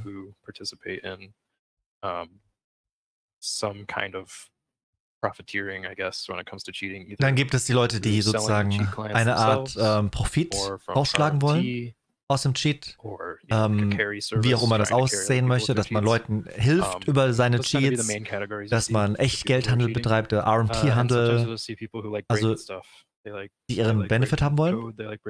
Dann gibt es die Leute, die einfach Interesse haben, zu programmieren und damit Erfolg zu haben, also Sachen zu knacken. Die Hacker an sich, den Code zu knacken und den Cheat erfolgreich zu machen. Diese drei Gruppen haben wir hauptsächlich. Ja, aber diese Cheater sind nicht alle absolute Teufel, oder? Ja, also ich habe schon einige Cheater gehabt, die sich bei mir gemeldet haben und gesagt haben, hier, ich habe diesen Fehler entdeckt im Spiel, guck mal nach. Und den habe ich nur durchs Cheaten entdeckt. Also auch solche Leute gibt's.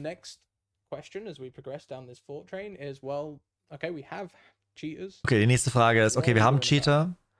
Was machen wir jetzt? Also.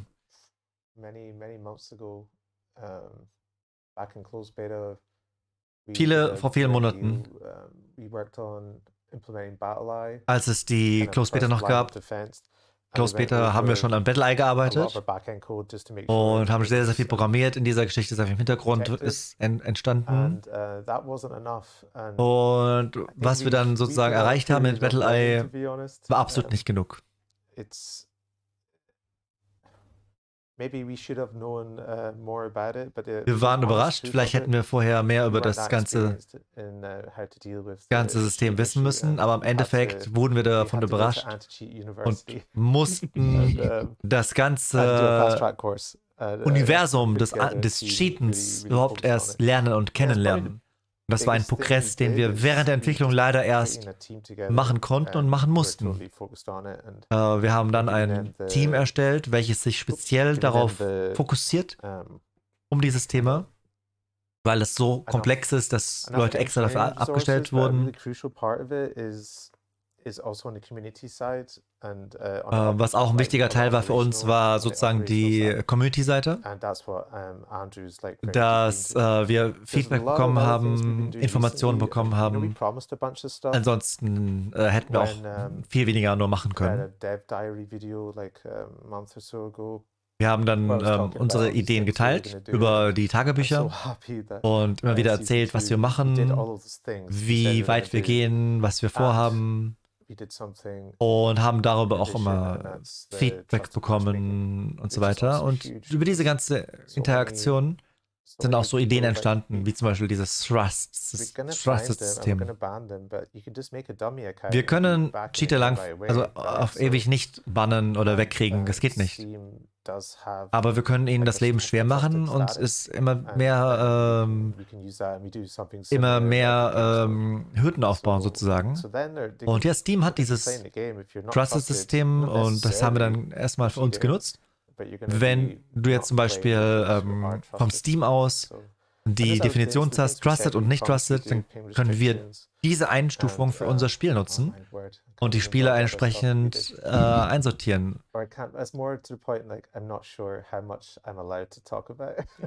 Ich bin mir an dieser Stelle, ich muss halt generell aufpassen, worüber ich hier rede, weil viele Sachen natürlich geheim sind. Da muss ich jetzt ein bisschen aufpassen und ich überlege gerade selber, was darf ich eigentlich sagen? Was darf ich eigentlich sagen? For me, I'm most excited for both the map locking and the trusted player systems. Ja, also für mich bin ich auch sehr, sehr gespannt auf zwei neue Systeme, die eingeführt werden. Also eins der größten Probleme, die wir hatten. Methods actually worked pretty good. They, at least compared to the rest of the PC gaming market. The issue was in Season 1 very little stopping someone who got banned from just dodging the ban. War einfach die Tatsache, dass wir Leute, die wir überführen konnten des Cheatens, dass die nicht daran gehindert wurden, einfach wiederzukommen und wieder zu cheaten. Daran haben wir jetzt viel gearbeitet. Mit Ping-Restriktionen, mit anderen Möglichkeiten von Blocksystemen. Das führt einfach dazu, dass der Cheater viel mehr Aufwand betreiben muss und viel mehr Arbeit hat und Zeit aufwenden muss, um wieder seine Cheats nutzen zu können. Das ist ein neues System jetzt nochmal, also diese zwei Systeme, die wir eingeführt haben, wo ich auch sehr gespannt bin, wie sich das jetzt entwickeln wird in Season 2. Es gibt noch eine weitere Sache, die wir lernen mussten während dem ganzen Progress.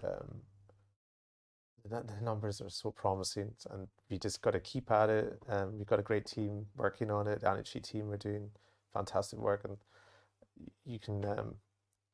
It's quite drastic difference. So yeah. Yeah, absolutely. And this is. Ja, also wir mussten jedenfalls viel lernen und es war ein langer Prozess und die Sachen, die wir jetzt entwickelt haben, sehen bis jetzt vielversprechend aus. How has that been for you? Oh, do I look tired? Yeah, for me it's one thing, but there's a lot of, honestly, a lot of work from a lot of different disciplines, but it's a great deal of work that goes on the engineering side to make this all possible. Yeah, some of the features we've done are actually quite design heavy, so game design had to think about how those things would work. Also die Maßnahmen, die wir ergreifen, sind halt sozusagen, haben eine ganze Palette an Maßnahmen. Das fängt an mit Designmaßnahmen, so zum Beispiel, wie Maps aufgebaut sind. Also das hängt sozusagen an vielen, vielen Stellen und viele Leute arbeiten daran, das Spiel groß zu machen oder besser zu machen. Und also jeder von uns sozusagen hat als Ambition gehabt, dass das Spiel was wird. Und deswegen hat dieses Anti-Cheat-Programm immer höchste Priorität gehabt, seitdem die Cheater gekommen sind. Ich muss an dieser Stelle auch nochmal betonen, dass das Reconnect-Feature auch nochmal ein ganz, ganz wichtiges Feature für uns dabei gewesen ist. Es war ein schwieriges Feature, schwierig zu implementieren tatsächlich. Aber ich bin sehr, sehr happy, dass es geklappt hat. Wir haben jetzt natürlich einige Crashes gehabt und einige Probleme. Aber das drin ist, hat auch nochmal My comment was, yeah, we hate to have a smooth launch. Bisschen schwierig zu verstehen gerade, leider. Ein bisschen schwierig zu verstehen. Community management side of it, and that's something that we've developed through the season as well, right? I mean, Toast, I imagine at the beginning of the season, your DMs were interesting. Yeah, I think at one point I reached, before I ended up clearing them, before I gave up and cleared them to get a fresh start, I had 2,600 unread DMs, and that was with me checking them every day. So it was pretty bad for the start of season 1, but at this point I'm only getting quite a bit less than that. So ja, also ich habe viele private Nachrichten bekommen von Beschwerden. Es war halt richtig übel sozusagen. Das Feedback war katastrophal. Also es war sehr ernüchternd. Und es ist jetzt wesentlich weniger geworden, also Cheat-Meldungen. Und ich hoffe, dass das jetzt in Season 2 noch besser wird. Unser Anti-Cheat-Programm in Season 1 am Anfang war nicht besonders gut. Wir haben jetzt aber alles dran gesetzt, so gut wir konnten, das Ganze zu verbessern, immer zu erweitern. Wir haben das Ganze getestet, indem wir uns selber angegriffen haben, also Anti-Cheater sozusagen dafür, also wir haben uns selber angegriffen über Cheater. Und um zu gucken, wie unsere Anti-Cheat-Maßnahmen wiederum funktionieren. Und ja, das sieht das alles, das hat uns jetzt eingebracht, wo wir jetzt gerade sind. We just need to show that we're in it for the long haul and just, as Andrew mentioned earlier, just make it as tedious as possible. So, yeah. Ja, das Ziel ist es, so schwer wie möglich zu machen. Das ist das Ding. So schwer wie möglich zu machen für den Cheater. Dass er immer mehr Zweifel hatte, vielleicht sogar, ob der Aufwand sich wirklich lohnt, den Cheat zu machen. You don't have to be faster than the bear. You just have to be faster than whoever's next to you. Oh my word! And it kind of works the same way in game development. If the cheaters find it too difficult or too tedious to cheat in our game, they'll head off to some other game that's more profitable. Wenn die Hürden irgendwann so groß sind oder wenn sie jetzt schon so groß sind, dass sozusagen der Aufwand für einen Cheater einfach zu groß ist und es zu schwer wird, zu umständlich wird, bei uns zu cheaten, dann geht es zum nächsten Spiel, wo es ein bisschen leichter ist. Das ist unser Ziel, dass sie sozusagen, dass wir die Hürden so groß machen, dass sie dann die Spieler von uns erstmal abwenden. Ideally, we're trying to move as much as we can to the in-game reporting tool. We're hoping to wir haben das on that tool. In-game Reporting Tool, also wenn Spieler Cheats erlebt haben, also Cheat erlebt haben, dann können sie sich über das interne Cheater-Tool erstmal manuell melden und dieser Fall wird manuell untersucht. Wir haben auf dem Discord-Server einen Channel, wo man Cheater melden kann. Ihr könnt YouTube-Clips reinnehmen oder Beweise oder irgendwelche Andeutungen, dass jemand gecheatet hat. Also alles mit reinnehmen. Ihr könnt auch im Nachhinein sowas hinzufügen. Bis zu 24 Stunden kann man ein Ticket noch anpassen und Dinge hochladen. Well, it's more than just me, yeah, helping on that. Yeah, that's right.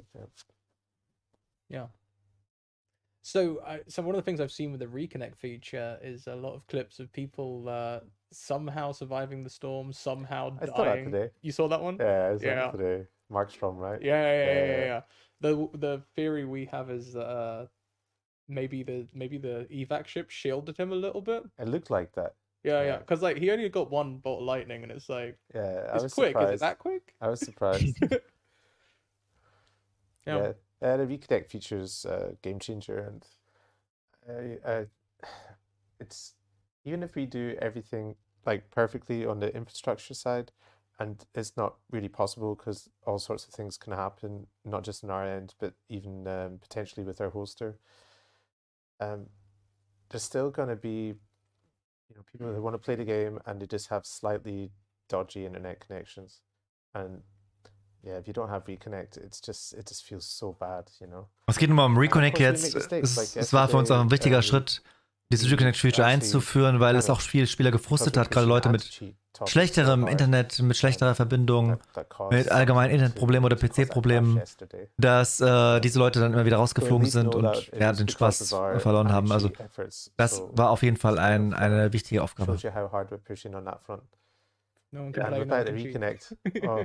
Can you imagine yesterday without the Reconnect? Oh my word. Oh yeah.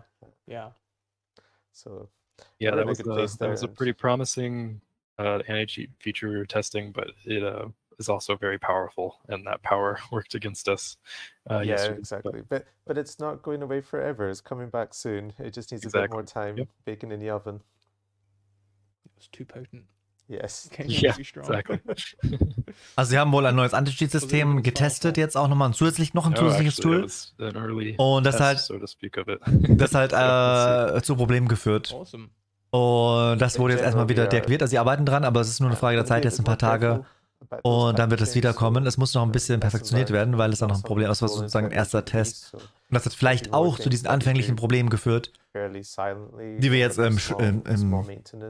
im Start von Season 2 hatten. And not putting it together with a big release. Of course, we just really wanted to make sure we were protected as possible for the Season 2 launch. So yeah, we tried to be more careful about that. Yeah, we tried to squeeze whatever we could in for Season 2, and unfortunately that one was a little bit too much squeezing, but we got quite a bit of other stuff. Wir haben halt so viel wie möglich versucht, in Season 2 zu implementieren, an Tools, an Maßnahmen. Aber das war jetzt wahrscheinlich etwas zu viel mit diesem einem Tool.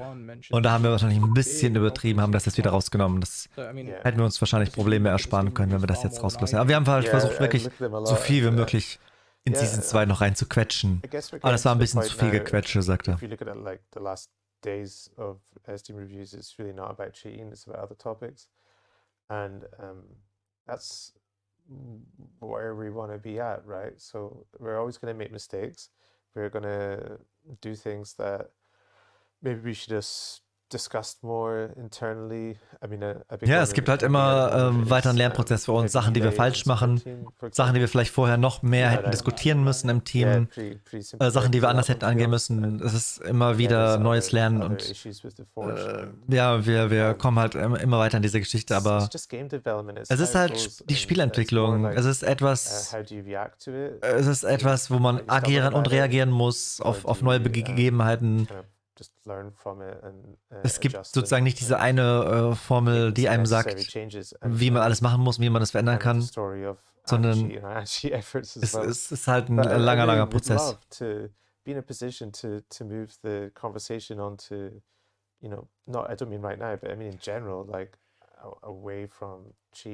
Wir wünschen uns halt, dass irgendwann die Diskussion weggeht vom Cheaten, also dass wir nicht immer nur über Anti-Cheat reden, weil das halt immer ein dominantes Thema ist.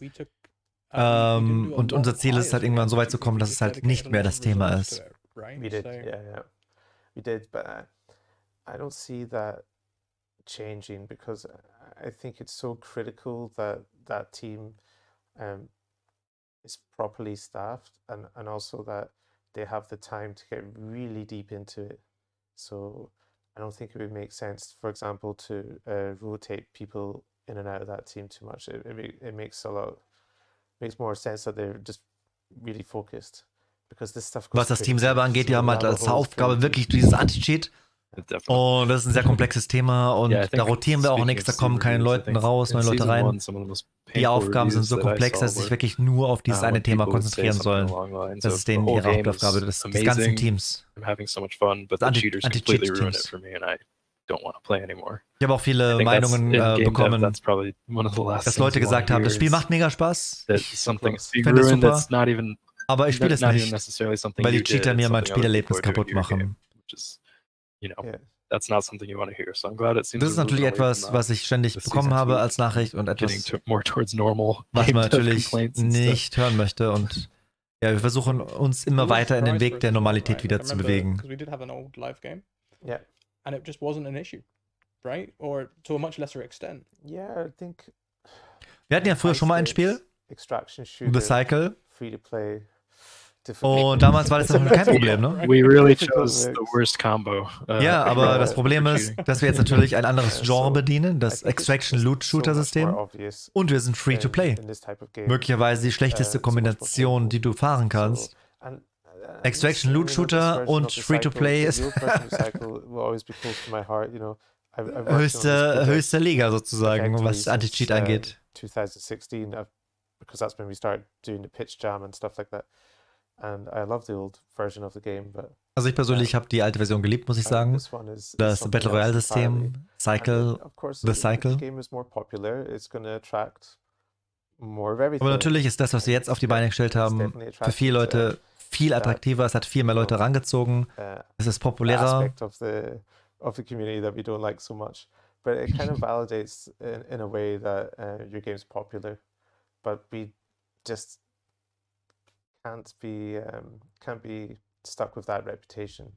And I'm really happy when I look at the numbers. Ich auch. Ich habe auch den alten Battle Royale Teil gespielt. Aber nur 1-2 Tage. Hat keinen Spaß gemacht, ehrlich gesagt.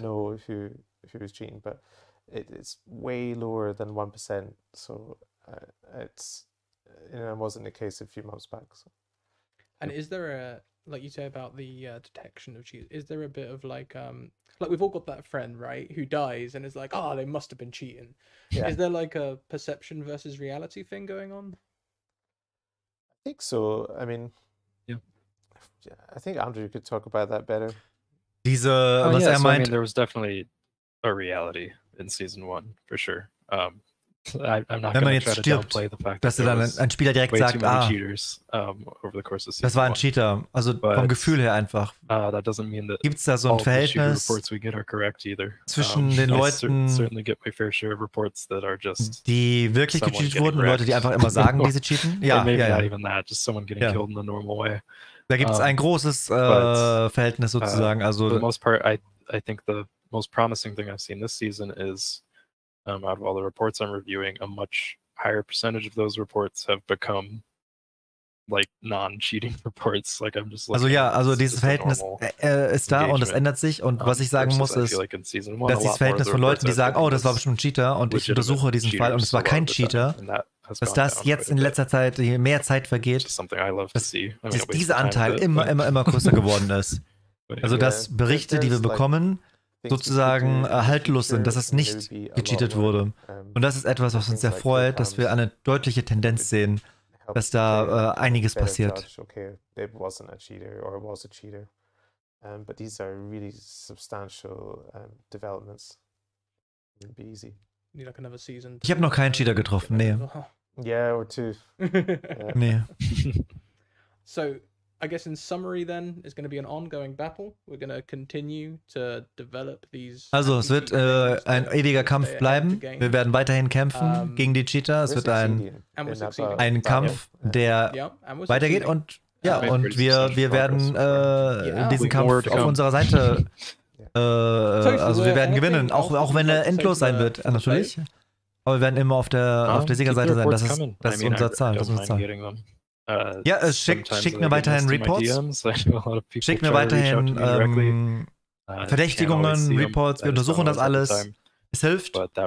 Schickt mir auch, wenn irgendwas ist direkt. Ist kein Problem. Schickt es mir direkt. Wir haben mittlerweile ein ganzes Team, was sich diese Reports anschaut. Es wird immer zeitig gecheckt und überprüft. Wenn ihr keinen Report macht, dann ist auch die Wahrscheinlichkeit geringer, dass die Person gebannt wird. Wenn der Report haltlos ist, dann habt man nichts verloren. Also ja, wenn ihr Verdacht habt, dass es ein Cheater ist, schickt weiterhin die Reports. Es hilft. Absolutely. So report. Reporten. If you have video evidence, also follow up. Head to the Discord channel. Wenn ihr Videos hochladen möchtet zu eurem Report und so weiter, macht es am besten auf dem Discord. Das ist am leichtesten, einfach das Video dann zu dem Reporter zu schieben. Yeah, so I think we're about ready to head on to the next section. Wir sind jetzt bereit, zur nächsten Sektion überzugehen, aber bevor wir das machen, to chat a little bit and maybe get ready for another giveaway. Lass uns vielleicht das nächste Giveaway starten und ein bisschen mit dem Chat reden kurz. Und vielleicht Giveaway Nummer 3. Haven't seen a single cheater yet, Toast. I've got nothing to complain about. Ich habe bis jetzt noch keinen Cheater gesehen. Ich habe nichts zu meckern bis jetzt. Sagt einer im Chat. Das ist nice, sagt Criticals. Twitch drops? Who's talking about Twitch drops? No, we will be talking about Twitch drops shortly. Twitch drops? Wir werden gleich über Twitch drops sprechen auch. As I scroll down. Wir werden gleich über Drops sprechen. Had no cheaters so far. Talk about stream sniping. Stream sniping's a difficult one. Hatte keine Cheater bis jetzt, aber Stream Sniper. It's something that we'd like to be hard on, but as I scroll down,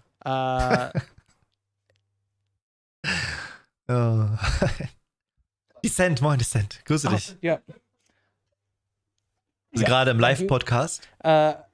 It's something that we'd like to enforce harder, but as hier, alle, die neu dazugekommen sind, hier sind nochmal die Giveaways. It's all about proving it. You need the clips. 2 Giveaways sind gerade am Laufen. Das dritte kommt jetzt. It is time for another giveaway. Dritte Giveaway kommt jetzt. This time Giveaway number 3. Giveaway Nummer 3. We'll be heading on over to Twitter once again. Wieder rüber zu Twitter, bitte. Wieder rüber zu Twitter. Es wird gleich live gehen. Up for grabs is one Elite Pack. Ein Elite-Pack gibt's. 10 Specialist Packs. 10 Specialist Packs. 15 Initiate Packs. So und head over to Twitter, you'll 15 find Initiate an event Packs. there where you will need to follow the channel, retweet the stream, possibly come and follow our Twitch channel or follow the Twitch category. Maybe also head over to Steam. Talking of Steam, there is a store sale on right now today. Follow us on Twitter, retweet so and comment. Head over there and check it out. One Elite Pack, that is correct. That is correct. So head on over. Can we take smoke? Also off Hashtag of Cycle von dir reinschreiben und retweeten, das alles. Are you, people smoke bombing you? Oh, I see what you mean as you come down. Yeah, no, that's part of the fun, I think. There have been changes, though, this season with regards to the maps and the spawn points. I noticed that a couple of the spawn points were moved a little further apart. Wir haben einiges übrigens geändert an den Spawn Points. Wer die Patch Notes gelesen hat, weiß es. So that is something we're tackling, not in the way you're saying, but we are tackling it. Und zwar haben wir die Spawn-Punkte etwas auseinandergeschoben. Auf Crash and Falls, ja, da haben wir einiges geändert. I don't go to Twitter for the sake of my mental health. Mood. Can we? Oh, we're just making requests at this point. Okay, so let's move on to the. Okay, lass weitermachen. So, like I say, head over to Twitter for the next giveaway. That should. Also wie gesagt, das dritte Giveaway sollte jetzt live sein. Viel Glück dabei. By Dan, our creative director, wir haben wieder Dan, Mando, unseren Creative Director, Game Designer, und Mando, unseren Creative Designer, unseren Kampagnendesigner. Wir werden jetzt über die letzte Neuigkeiten reden. Also erstmal der Trailer. In Streams, we've seen a new strange thing. Wir haben in Streams ein paar komische Sachen gesehen. Auf Map 3. Vielleicht könnt ihr uns sagen, was da los ist. Was ist los auf der neuen Map? Also ja, wir haben ja schon geteasert, dass es da was Verstecktes gibt. Wir wollten noch nicht frühzeitig darüber reden. Und etwas warten, dass die Leute das entdecken. Ja, aber in den Tiefen von Theris Island ist etwas, was versteckt ist. Ist nicht einfach zu finden. Es nennt sich die Alien Forge. Diese Alien Forge ist ein altertümliches Stück eines außerirdischen Artefakts. Ich werde jetzt nicht sagen, wie es funktioniert, aber unter bestimmten Konditionen kann es aktiviert werden. Und mit bestimmten Interaktionen könnt ihr davon einen Vorteil gewinnen. Prinzipiell ist es so, dass ihr Dinge reinstecken könnt und ihr bekommt neue Dinge raus. Und die Dinge, die ihr rausbekommt, sind cooler als die Dinge, die ihr reinsteckt. Das Ganze wird sich dann auswirken auf sogenannte Perks. Das heißt, was wir hier haben, ist ein System, welches Perks in das Spiel einführt. Was wir möchten, ist, dass Late-Game-Spieler im Late-Game-Event diese dritte Map als Main-Map sehen und da viel mitarbeiten und immer wieder Anreiz haben, auf diese dritte Map zu gehen. Wegen diesen Perks unter anderem. We hope so. I mean, we talked about it before a bit, how we see, the kind of gear meta developing over. Glaubt ihr, dass diese Perks das Spiel verändern werden? Wir hoffen das. Wir hoffen es. Diese Einführung der Perks soll sozusagen das Equipment, die Gears verändern, sozusagen eine neue Dimension in die Wertigkeit der Ausrüstung, eine neue Dimension geben. Also die Perks sollen die Waffen sozusagen richtig gehend individualisieren.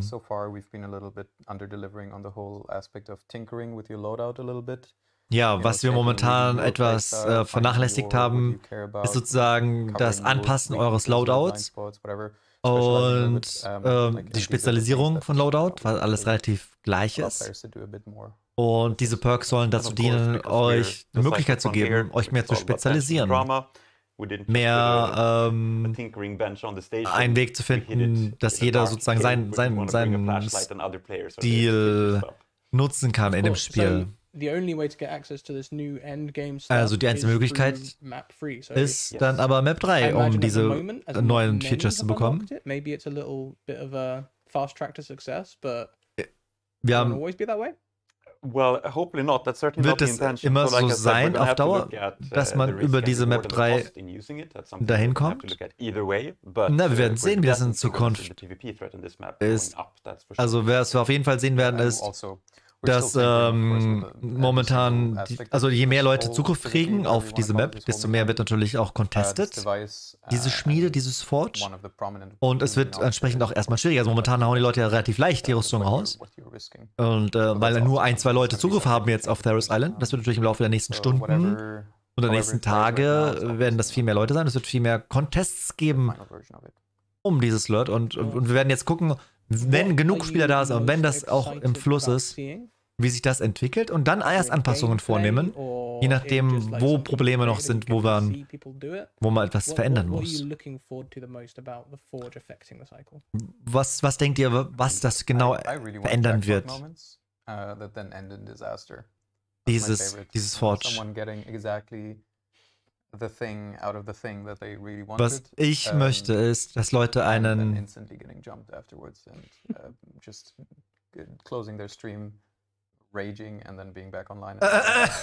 okay, also was ich möchte, ist, dass Leute auf diese Map gehen und sozusagen Dinge entwickeln, auf die sie sich freuen und die sind gespannt und freuen sich und sind glücklich, überglücklich.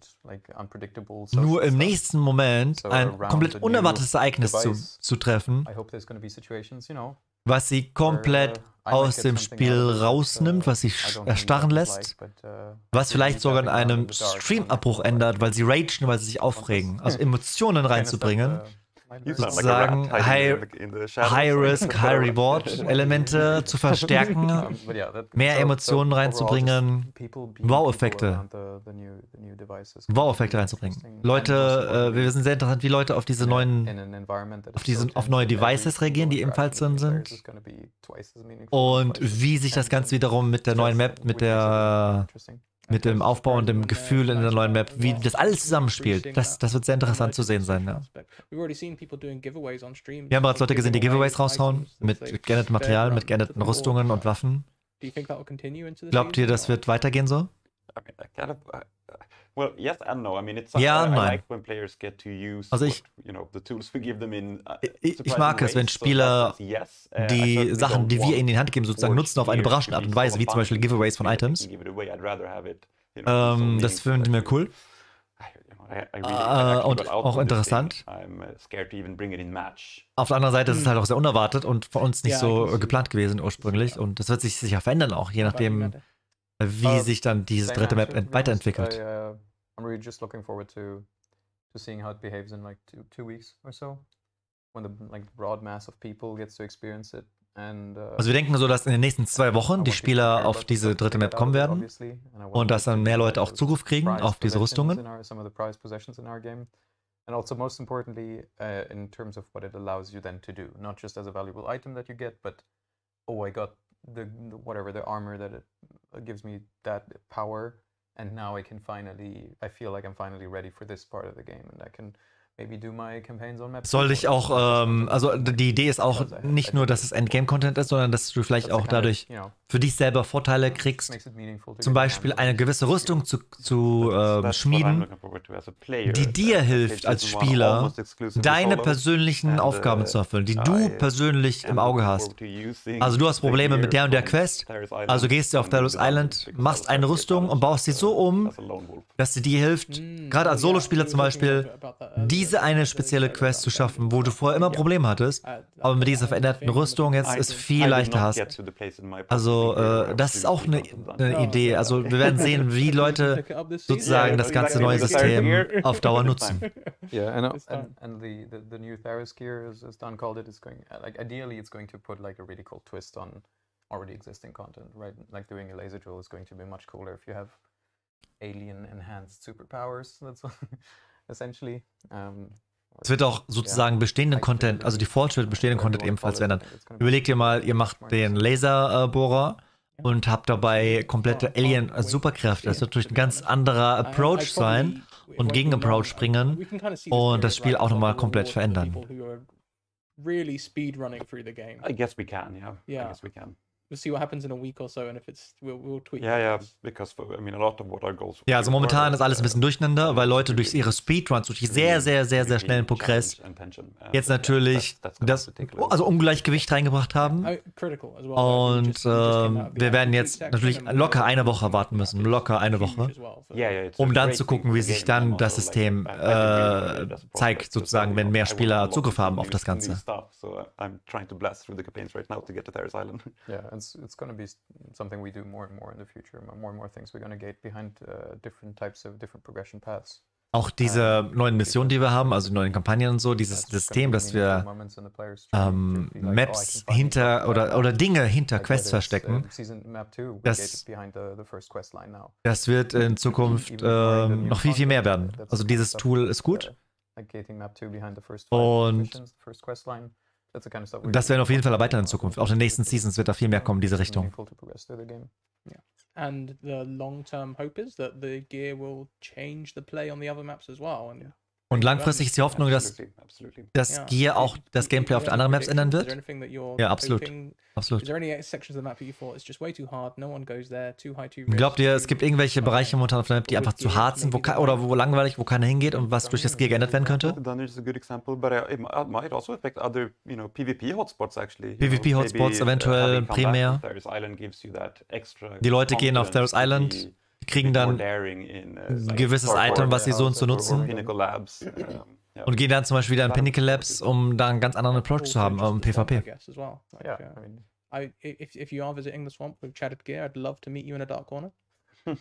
ich bin gespannt, euch in einer dunklen Ecke zu treffen, wenn ihr irgendwann mal gegiert seid auf Therus Island. Okay, wir gucken mal. Gut, das ist es eigentlich, oder? Das ist die Forge? Das ist die Forge. Ja, das ist die Forge. Das ist die Alien Forge. Wir haben erstmal ganz grob angeschnitten, was das ist, und ja, das ist eine coole Sache. Es schaut erstaunlich, also super aus, und es hat erstaunliche Wirkungen auf alles, und wir werden sehen, wie sich das jetzt ins Spiel einfügt. Okay, damit beenden wir dieses Thema und wir gehen über zur letzten Sektion unseres Podcasts heute. We'll also be talking a little bit about Twitch drops in a moment.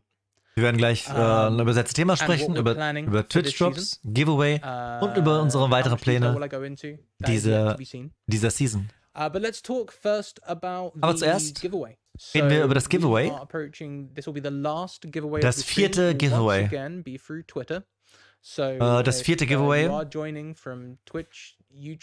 Also geht jetzt bitte noch einmal auf Twitter. Das ist jetzt, was wir jetzt starten, ist das vierte von den Giveaways. Dieses Giveaway gibt ein Elite Pack, 5 Veteran Packs und 20 Fortuna Überlebenspacks. Also wenn ihr noch nicht dran teilgenommen habt, geht jetzt rüber Ihr könnt noch an den alten Giveaways teilnehmen und jetzt das 4. Giveaway. Hier ist es schon. Einfach Cycle von Tier reinschreiben, Hashtag Cycle von Tier und das Ganze retweeten. Außerdem könnt ihr gerne im Steam Shop vorbeischauen, wo momentan ein Sale stattfindet. 5 veteran packs and 20 Fortuna survival packs. So, we're gonna head back to the sofa now for the final segment. Erledigt. This feels like a marathon. Ich hau nochmal den Link raus, For us. So, it's quite late. It's very late. It's very late in Berlin. Super wenig Teilnehmer, Leute. Also auf Twitter super wenig Teilnehmer. Die Wahrscheinlichkeit zu gewinnen ist super hoch. Super hoch. Habt ihr gesehen, wie wenig Leute da mitmachen? Holy. Der Yager-Stream hat gerade 500 Zuschauer. Die Wahrscheinlichkeit zu gewinnen ist echt, ey, macht hier schnell einen Account, Devil. Macht hier schnell einen Account. Dauert 1 Minute, macht ihr einen und macht damit. Mach schnell. Wenige, ja klar. Why not? 80 Leute hier gerade, 300 hier, 250, 450, das ist nichts. Bei normalen Spielen, Gewinnspielen sind Zehntausende von Leuten drin, hier 500. Die Wahrscheinlichkeit, dass es werden 50 Pakete rausgegeben.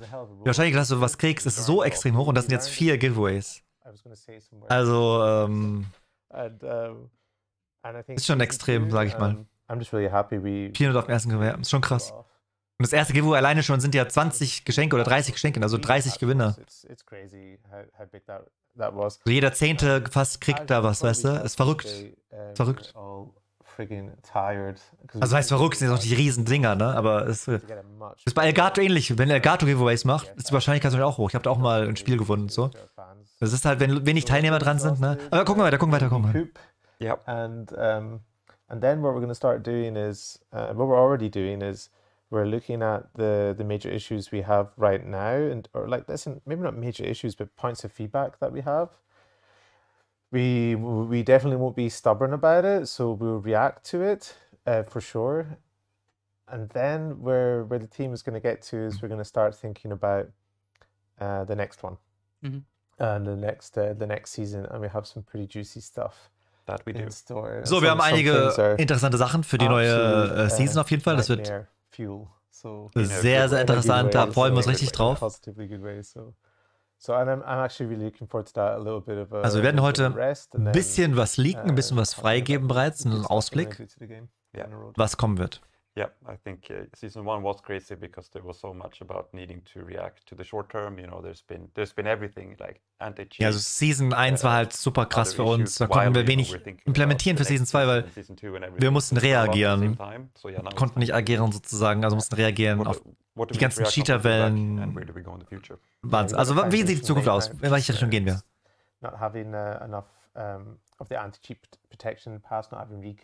Also weiterhin natürlich, jetzt haben wir Reconnect eingeführt, weitere Anti-Cheat-Systeme. Das wird immer weiter ausgebaut, ist klar. Exactly. Yeah, which is pretty exciting. Which is why we got in the industry in the first place. Exactly.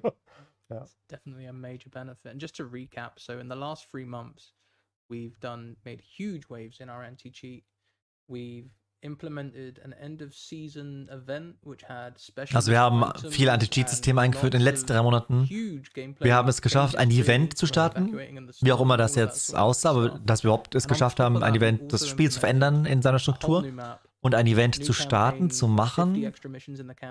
Da freuen wir uns dann sozusagen auf die weiteren. Wir haben die Missionen angepasst. Wir haben ein neues System eingeführt mit Perks, das Reconnect-Feature, die Ping-Restrictions, das Matchmaking-System, das neue Matchmaking-System, die neuen Marauder-Mechaniken, Spielmechaniken. Es ist nicht mehr so einfach, den Marauder einfach so auszutricksen, der wird dich ziemlich schnell treffen. Wir haben an Performance-Problemen gearbeitet, aber da müssen wir noch viel mehr machen. Es gibt noch ein paar große Sachen, an denen wir arbeiten. Zum Beispiel gibt es viele Bereiche in dem Spiel, die noch viel Potenzial haben. Gerade zum Beispiel auf Bright Sand. And lighting improvements, we're going to carry on doing those. You're going to see TCF Experience, weiß nicht, was das bedeutet, aber daran wollen sie arbeiten. Dann Belichtungseffekte, dann die Taschenlampe an sich oder generell Beleuchtungseffekte, auch für die dritte Map. Da wird sich noch einiges ändern. Das wird viel, viel cooler aussehen. So a lot of good stuff is gonna happen. You won't have to wait until the next season for it, that's for sure. Also das wird sozusagen noch innerhalb der Season jetzt dran gearbeitet werden, bis zur nächsten Season. It sounds like it on paper, you know. Yeah, good times. Good times. I did promise chat that I'd talk a little. Theoretisch müssten einige von euch was gewonnen haben gleich, wenn wir alle mitgemacht haben, weißt du? Von der Wahrscheinlichkeit her. So, wir planen Twitch-Drops zu machen. Season 2 about a week in. Probably, so starting around the 6th. Eine Woche in Season 2 werden die Twitch-Drops starten. Wir werden 11 Tage lang Drops raushauen. Und wir haben jetzt sehr, sehr viele Daten gesammelt, Feedback bekommen von den ersten Drops. Ihr werdet nicht weiße Helme bekommen. Also wir haben viel gelernt draus und haben uns genau angeschaut,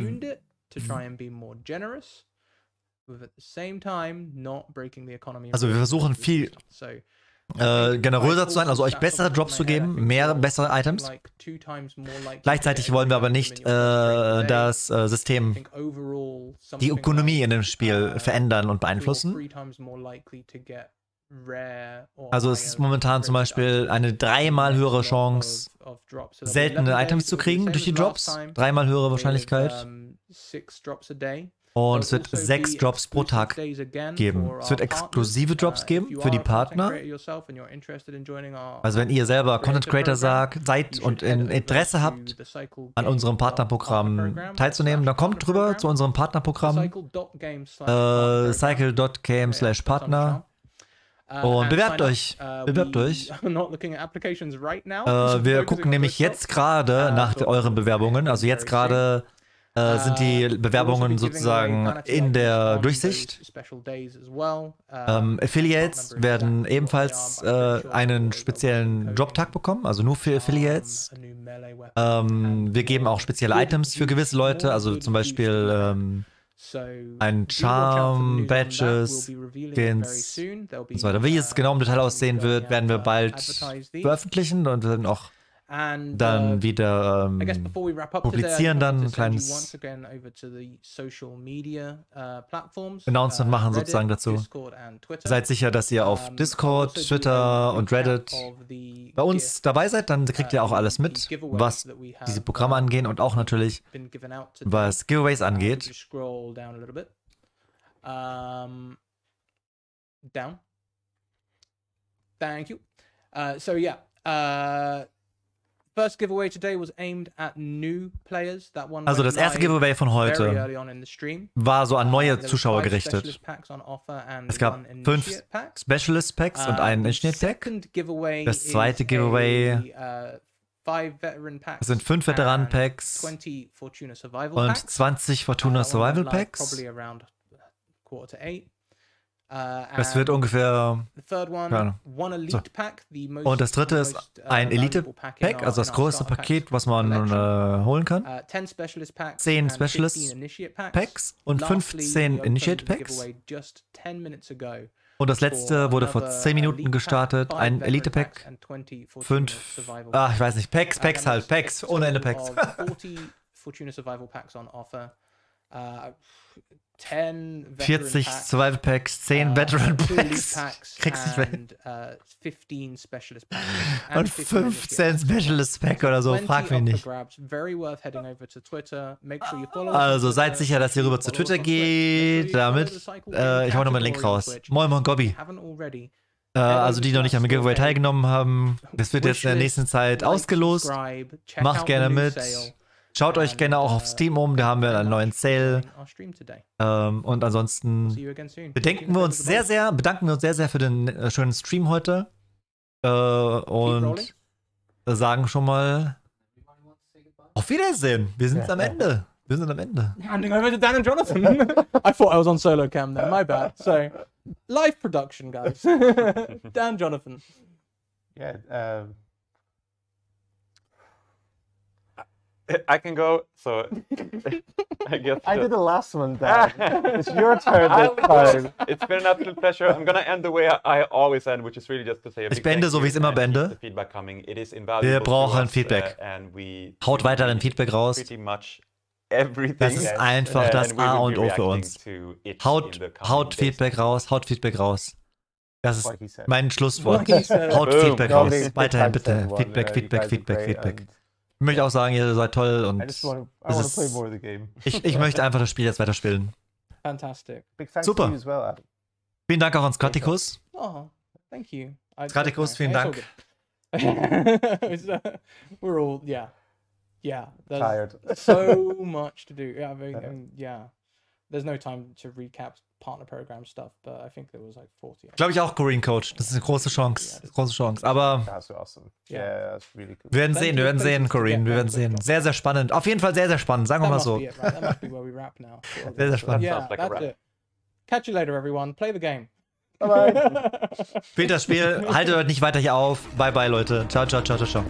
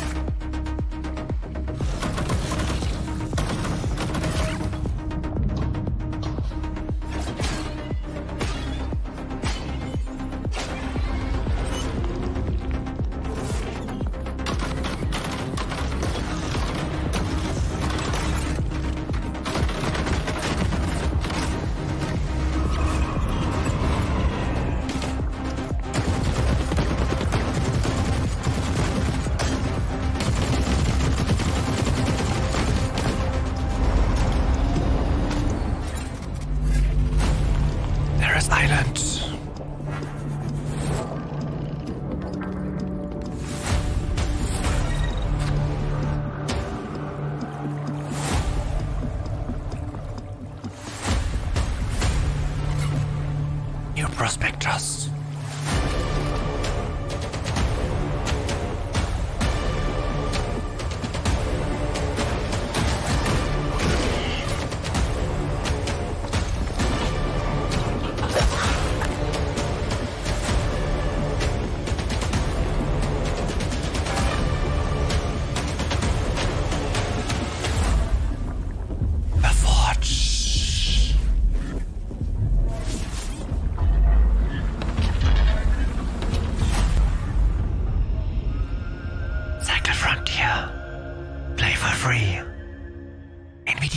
Changing everything. GG's. Schöner Podcast. Vielen Dank.